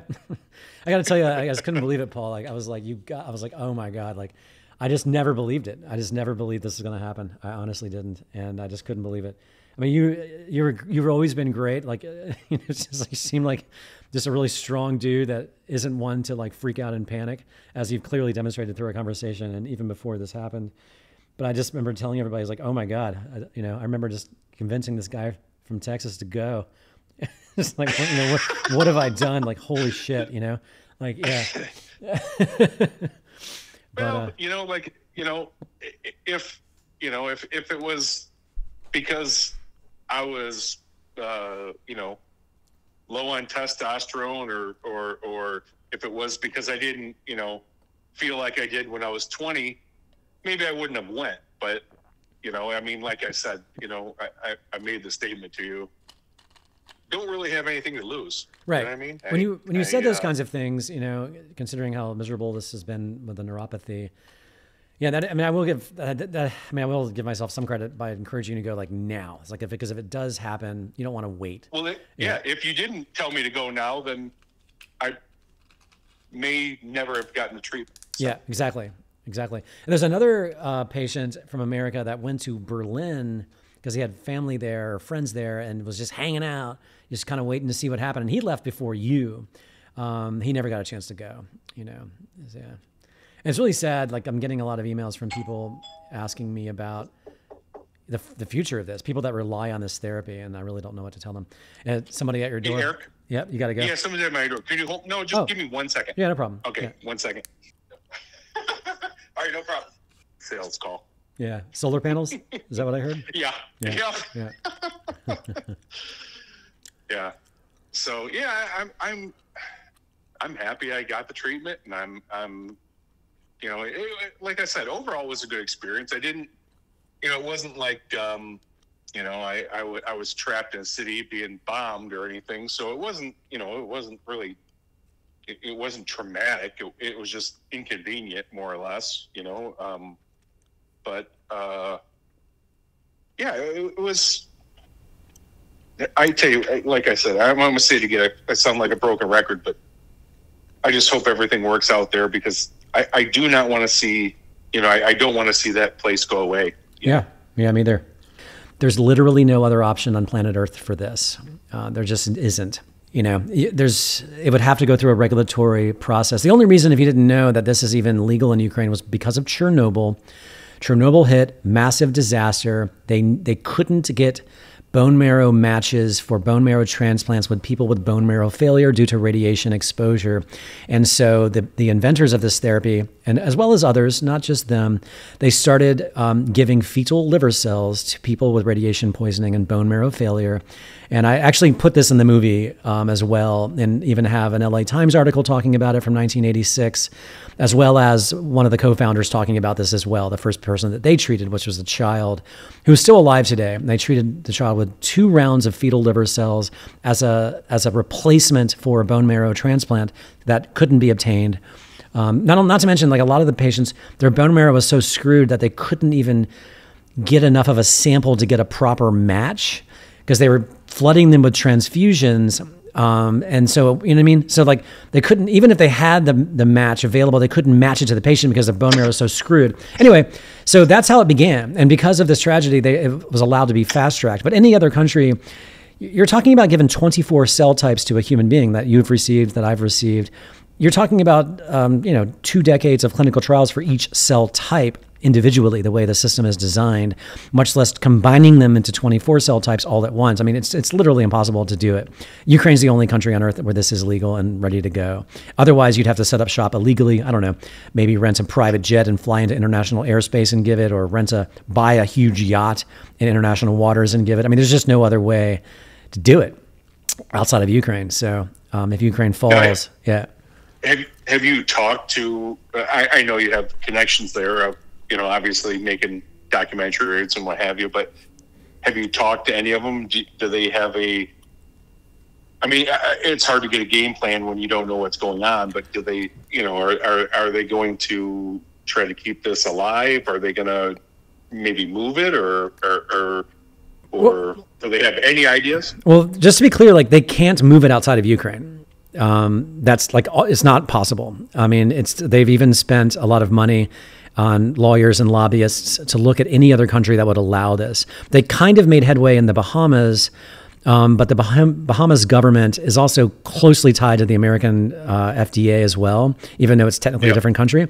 They made the law, because they were so powerful with their case, showing the science, and had enough muscle behind them, they managed to get the Bahama government to make it legal there. But the law was so vague and draconian that if you did this wrong or that wrong, it's like 10 years in jail, tens of millions in fines. But the law was so vague, it didn't really define what was illegal and how you shouldn't handle it. So it was their way of, like, coming to a truce, the Bahama government, by, surrendering to, like, okay, yes, this should be legal here based on all the information presented, but we will make it almost impossible for you to do it. You know what I mean? Like, the American FDA has raided clinics in the Bahamas. The American FDA has gone into the Bahama soil and raided clinics there, like, for cancer therapies.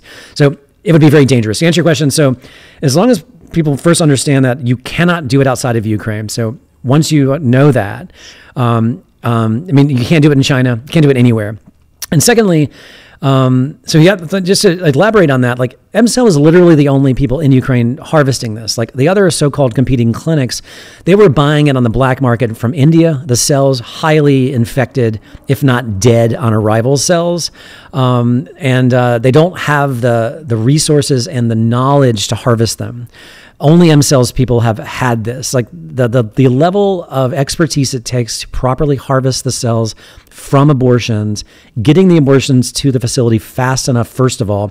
Secondly, being able to test them for every bacteria and virus under the sun, and then be able to preserve their viability and what they call suspensions and suspend them in time if they are clean, and not ruining them in the meantime. And to sort them and separate the neuronal from the endothelial from the heart. Like, this is a huge, expensive undertaking. I mean, the new clinic was at least a $10 million investment of their own money, no bank loans. So as you can imagine, they invested so much into this there, knowing that it's the only place on the earth they could do this, never imagining in a million years that bombs and missiles will start falling out of the sky.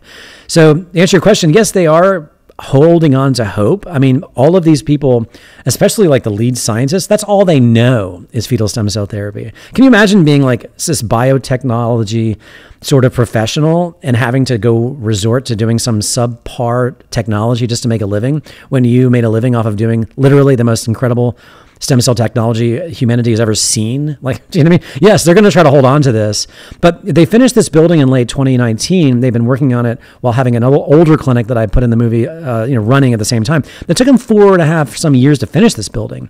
And then 2 months later, COVID hit.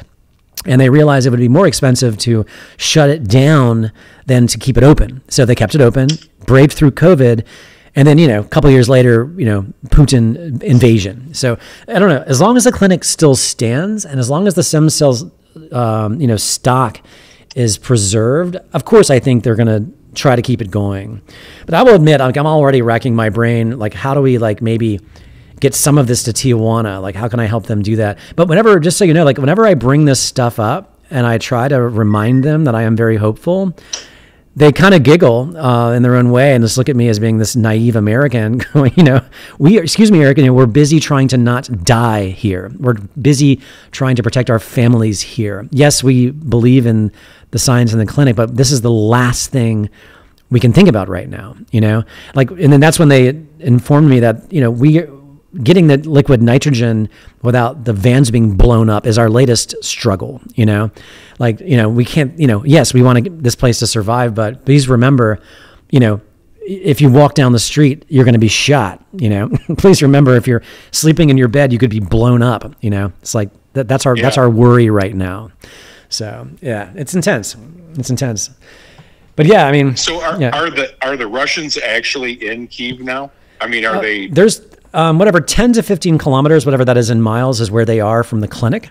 So yeah, I mean, they're slowly surrounding Kyiv, but thanks to American and NATO military equipment, they are really doing a great job of pushing them back.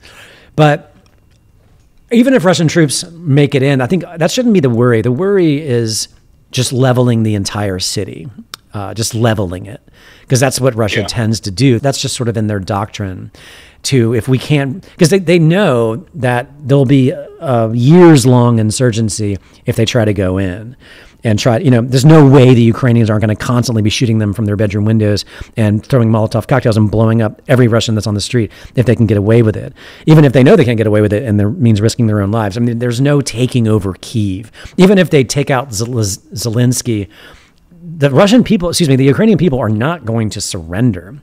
There's just not. So the only way Putin can really win this is, as we kind of said earlier, is to just turn the country into a fine ash, as one person put it. So if that happens, the clinic would, I'm sure, be included in that. And unfortunately, you remember where the clinic's located, and these are brand new residential district. They put it there, just for in their mind at the time, a nice safe place to put it. But of course, residential districts are Putin's favorite place to bomb right now. So, yeah. Yeah, it's hard to know, man. It's hard to know. But to answer your question, yeah, I mean, they're slowly there. But worse than that, if you're talking about troops on the ground, there's a lot of non-uniformed Russian military in there trying to be provocateurs in Kyiv. They're being arrested left and right. They're being found out about and either killed on the spot or arrested. So you have like our own FBI. Right. Sure. Yeah. So kind of like what they tried to do during, it's like both sides have been guilty of this. They send their own provocateurs in, but that's what that's the extent of Russian military on the ground there.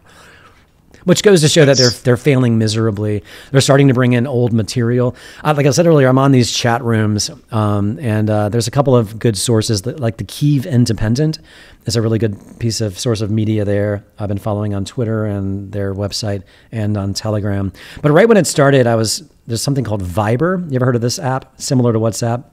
Viber is a popular thing they use there in Ukraine. But I was invited to this room where you get to see, like if they, arrest a Russian soldier, these are like 18 or 19-year-old children that were not told they were going in to invade this country. They were told they were going in for exercises. So, yeah. I don't know. The good news is that Russian soldiers don't have the heart for this. The Ukrainians do. It's just that Russia has a lot better artillery and more large amounts of it than the Ukrainians do. But as more time goes by, there gets more and more, really, like the javelins have saved Ukraine's ass. I mean, these things are unbelievable. They go right through the wall of a tank and explode after they enter the inside. I mean, kaboom, just one hit. It's incredible. And I think there's some 450 tanks have been blown up at this stage. It's outrageous how the casualty and the equipment that has been destroyed on behalf of Ukrainians against Russia is phenomenal, what they're doing. It's incredible. Yeah, especially since, just the short time I was there, the weaponry that they had and the, I don't know, I guess I would say organization and what have you was what you would think would be coming from a developing country, right? Oh, yeah. Well, ever since Crimea, they were ready for this. They've been training for this since Crimea, Yeah. Yeah, but I seen these, like National Guard is what I would call them, the voluntary military that were patrolling the streets and what have you. And, when you're driving your own vehicles and you have no body armor and you have only five magazines with the 1960s, even though they're good weapons, and 1960s weapons, it's not like, I guess, living here in the U.S., you're a little bit spoiled, right? I mean, you notice how much funding goes to the military, and you look at that and you thinking, oh my goodness, do these people have a chance? Oh, but with the weapons from the U.S. and NATO and other countries, thank goodness. But I was really scared for them. Just by seeing what I saw, right? I mean, and most of the weaponry that they have, the tanks and the troop carriers and everything like that, it's all old Russian stuff that was left from, when they weren't when they were still part of the Soviet Union. Yep. Yep. So it was a little bit crazy, but thank God they're holding their own, and hopefully, they don't forget about them. They just keep giving them aid, and God, hopefully that city just is not destroyed. Yeah. By the end of it, that'd be such a shame. It would be. Yeah. I mean, I still hold out hope. Obviously, you have to in some degree, without being completely naive to everything. But yeah. I mean, my focus personally is just I mean, I can't help it. Like, let the clinic be spared somehow. Let there be a way. Because frankly, if the way I see this, just, I've done 5-6 documentaries. I can't even keep track at this point, but this would been, I think it's been at least my 6th one. And honestly, I was just sort of, before this happened, expecting, it'll get a small audience, especially nowadays. It's harder to get a large audience as a documentary filmmaker, independent documentary filmmaker, even if it's a really kick-ass film. Like, even if it's something that everybody sees and goes, holy shit, which I frankly will admit, a lot of the stories I tell, I get a lot of those responses. But if they somehow survive this, I think it would, and the clinic survives this, and people are allowed to go back again, or at least safely without risking their lives, to get this therapy. I mean, I think it would really, sort of like a lemonade out of lemon situation where it could really shine a light on what they're doing beyond anything I think would have happened previously. I'm trying to look at the brighter side, if it's all even remotely possible, that, that this could be phenomenal, because everybody's, just the fact that Ukraine will be in the film's title probably.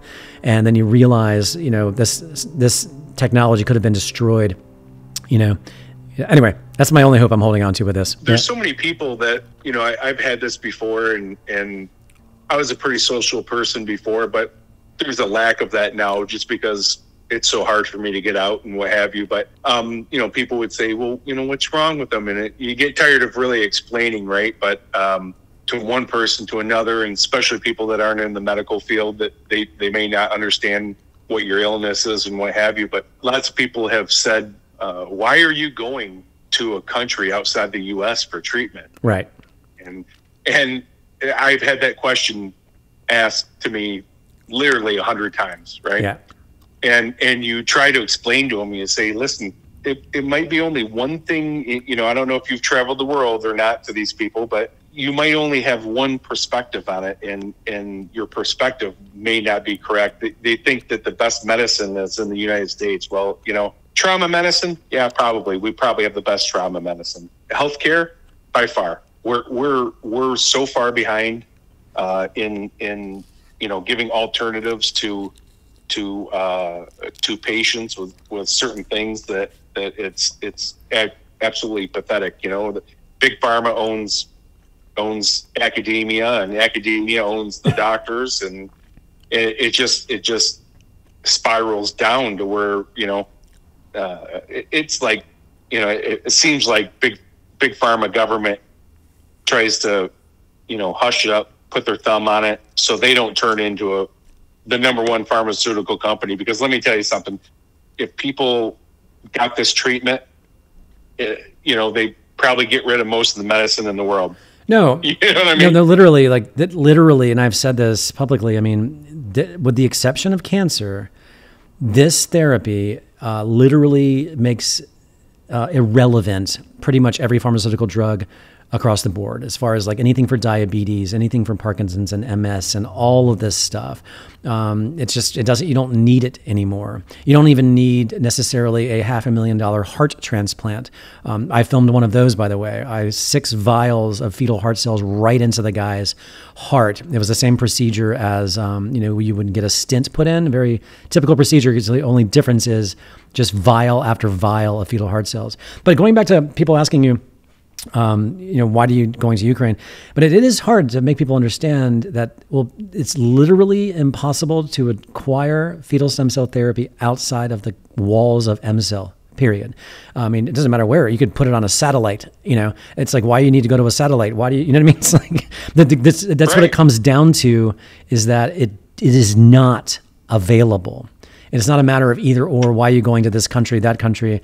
I'm even getting emails today. I really thought I've made it clear, but people are like, well, do you just in all your work, it was just like a couple of days ago. Where else can I go to get this? Like, excuse me. Like, I mean, you cannot go anywhere else to get this. It doesn't exist.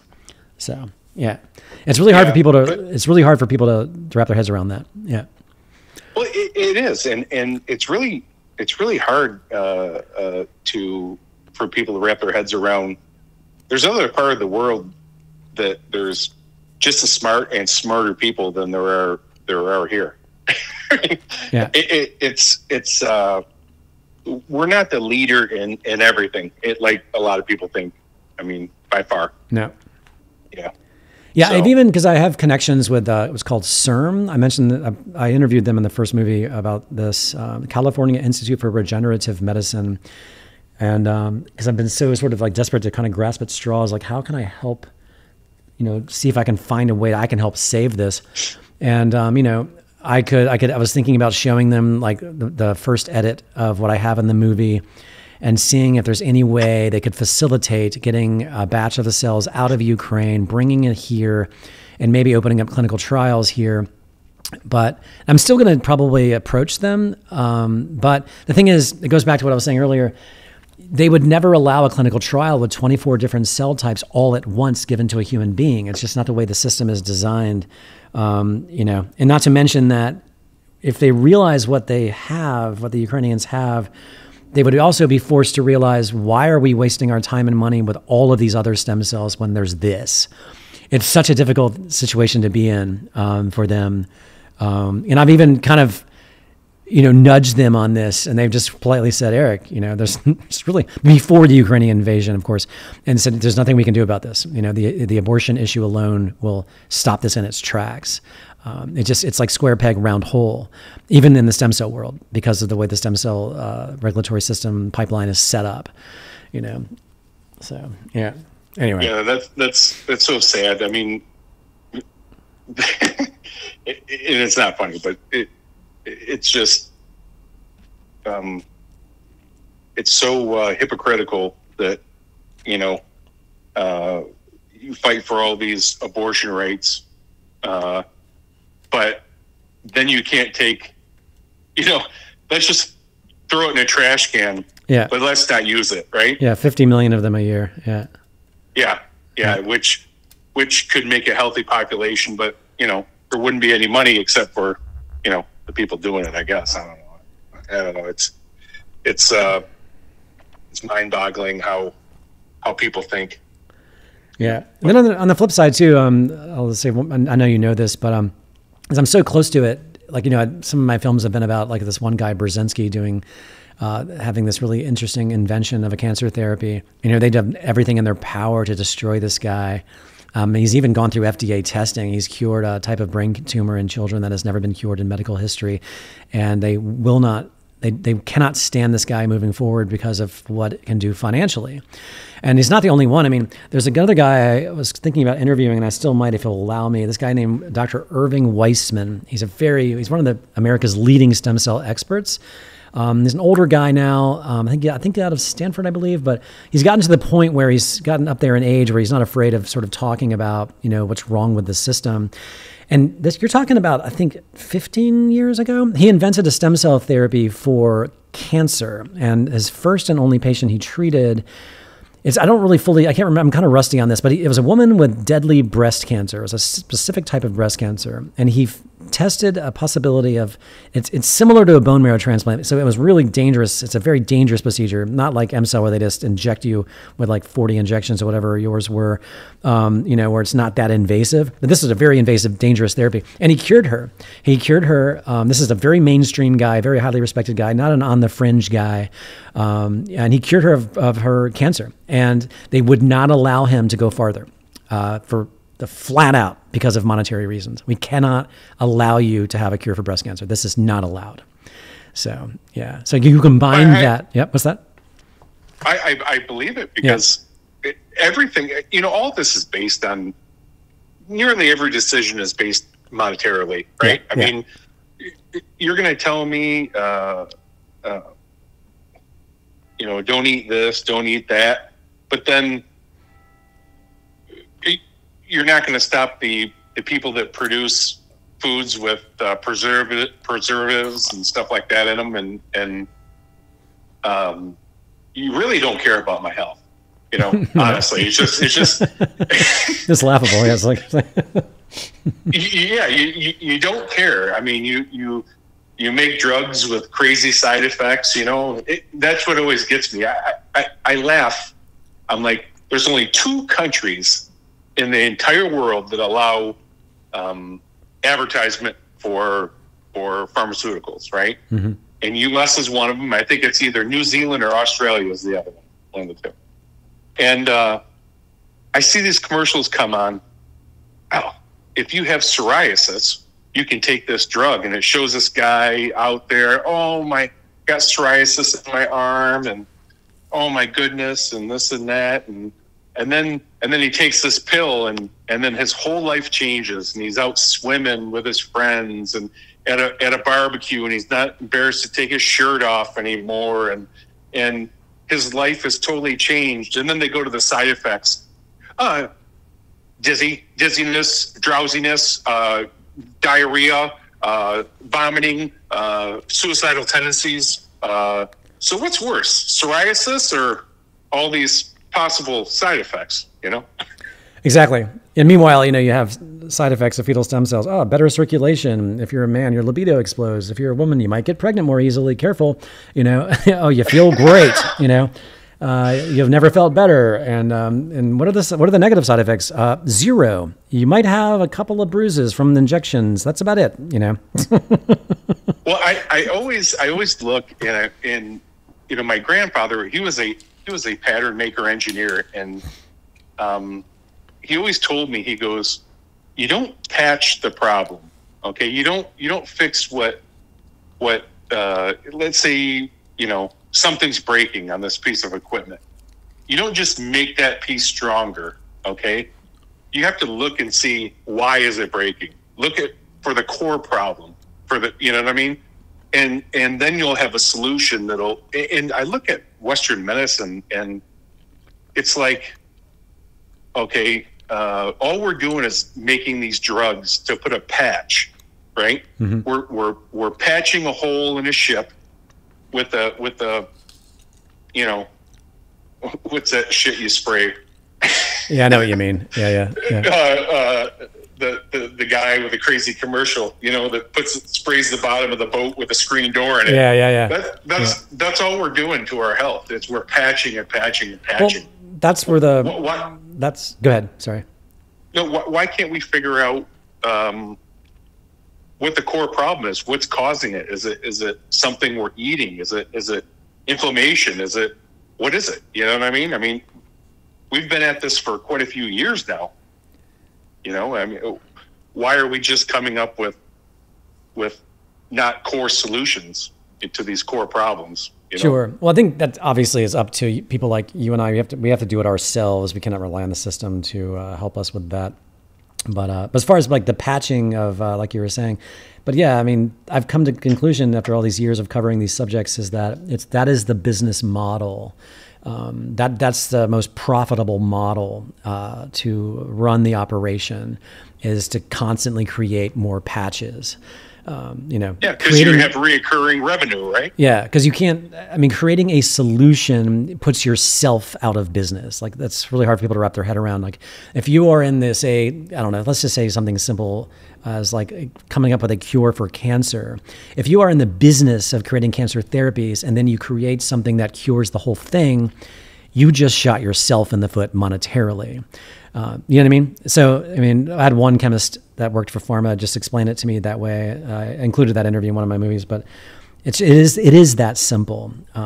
You cannot create a sustainable business by creating a final solution. You cannot. It's like, right. It's just like, the only way to sustain the business is to continue making patches. Yeah. They preach humanitarian efforts and inclusion and all this stuff, but you're still so crooked that you don't care about people's health, humanity, right? Right. I mean, it's that's why I told you earlier, I don't have a lot of hope for humanity. I don't know. It's crazy, but how do you get all these people to speak out? You can't platform these people. You can't platform people that are in this daily grind of science and all these different areas. By the time the information gets from them, it's been manipulated 10 times by the time it comes out on mass media, by marketing, by their own company's marketing firm, by other physicians, by the media, by whoever. Mm-hmm. And that's what I think is so great about this platform, is that you can hear it from, per se, the horse's mouth, right? You can hear it from the person that did the study, what the study was about, why they did the study, and why the criteria that they did the study in, and why. Okay. Yeah. And it's just like I talk to a lot of people that I know, and they're like, why don't you trust the government, and why don't you trust these big pharma companies, and why don't you? It's not like I'm a conspiracy theorist. I base my facts on I base my decisions on facts, not something. Yeah, there's nothing. There's nothing theoretical. There's no theory here. Yeah, it's like, yeah, that's what it. Yeah, but go ahead. But I use examples like, look at big tobacco. Look how they manipulated science. Okay, telling you how their research doesn't show that smoking is detrimental to your health and this and that and blah blah blah, and whether it is or not. I mean, you know, you can twist science any way you want it. You know, there's a guy that was a doctor that was doing a study on statins, and he stacked his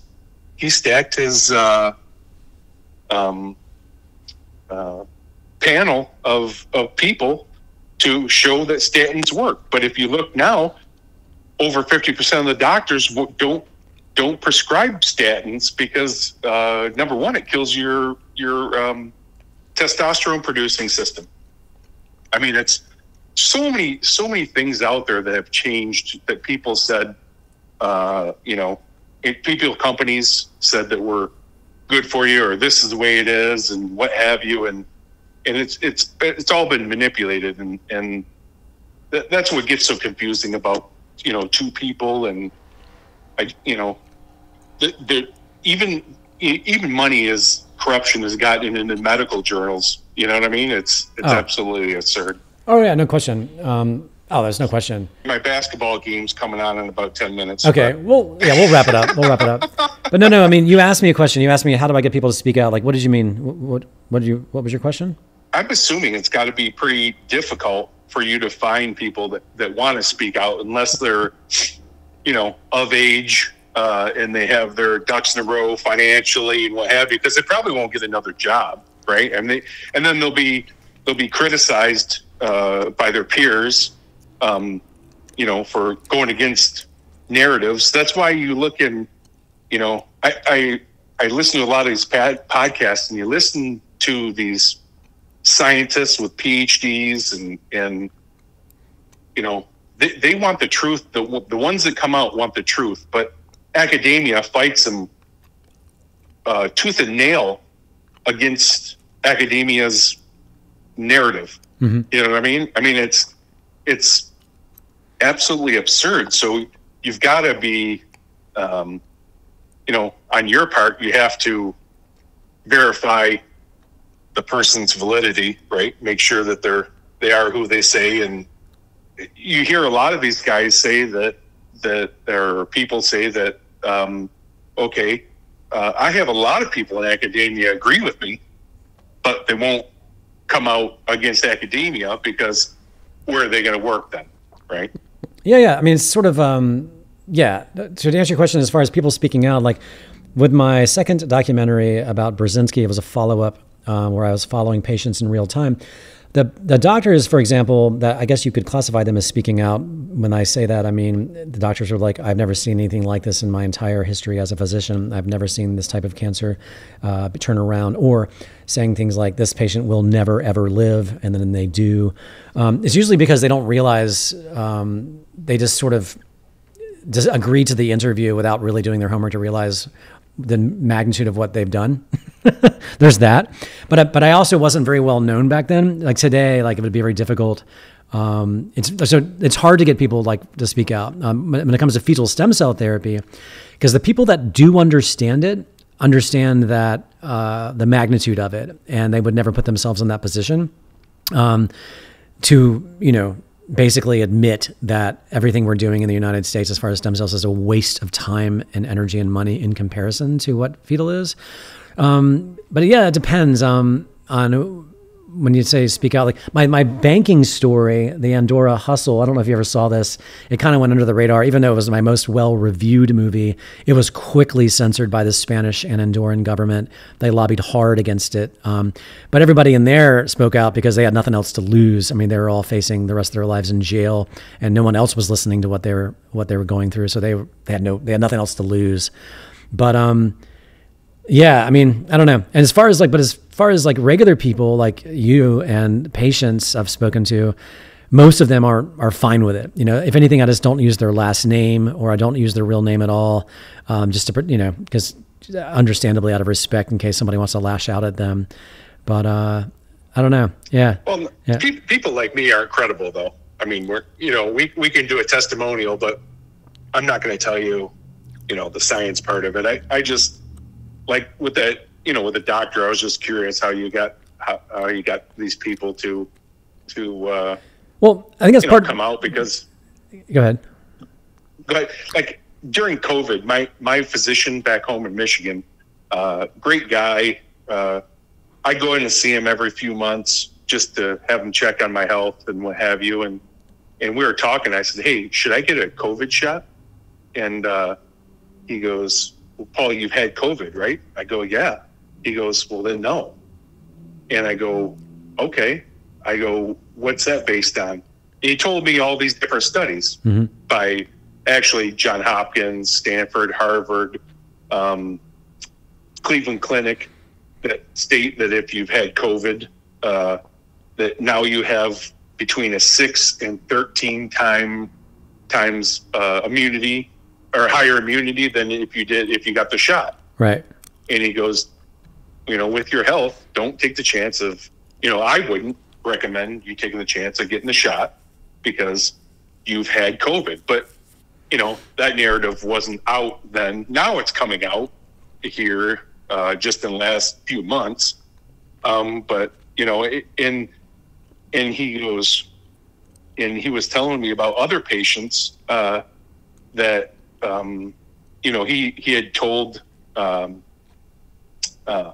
same thing to. This whole family had COVID, and, you know, they came in and said, "Hey, should we get the shot?" He goes, "Well, you know, if it's up to you, but, you know, definitely the kids are probably safe.